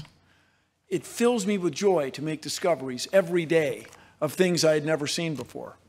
It fills me to joy to know that we can pursue these answers. It is a wonderful and astonishing thing to me that we are, you and I, are somehow at least one of the ways that the universe knows itself. You and I are a product of the universe. It's astonishing. I admit, I see your faces, that we have come to be because of the universe's existence. And we are driven to pursue that, to find out where we came from. And the second question we all want to know, are we alone? Are we alone in the universe? And these questions are deep within us, and they drive us. So the process of science, the way we know nature, is the most compelling thing to me. And I just want to close by reminding everybody what's at stake here. If we abandon all that we've learned, our ancestors, what they've learned about nature and our place in it, if we abandon the process by which we know it. If we eschew, if we let go of everything that people have learned before us, if we stop driving forward, stop looking for the next answer to the next question, we in the United States will be outcompeted by other countries, other economies. Now, that would be okay, I guess, but I was born here. I'm a patriot. And so we have to embrace science education. To the voters and taxpayers that are watching, please keep that in mind. We have to keep science education in science classes. Thank you. One tiny bit of important housekeeping for everyone here. The county is now under a level 2 snow emergency. Drive home carefully. You'll have a lot to talk about, but drive carefully. This debate will be archived at debatelive.org. That's debatelive.org, one word. It will be found at that site for several days, so you can encourage friends and family to watch and take it over. Thanks so much to Mr. Nye and to Mr. Ham for an excellent discussion. I'm Tom Foreman. Thank you. Good night from Petersburg, Kentucky and the Creation Museum.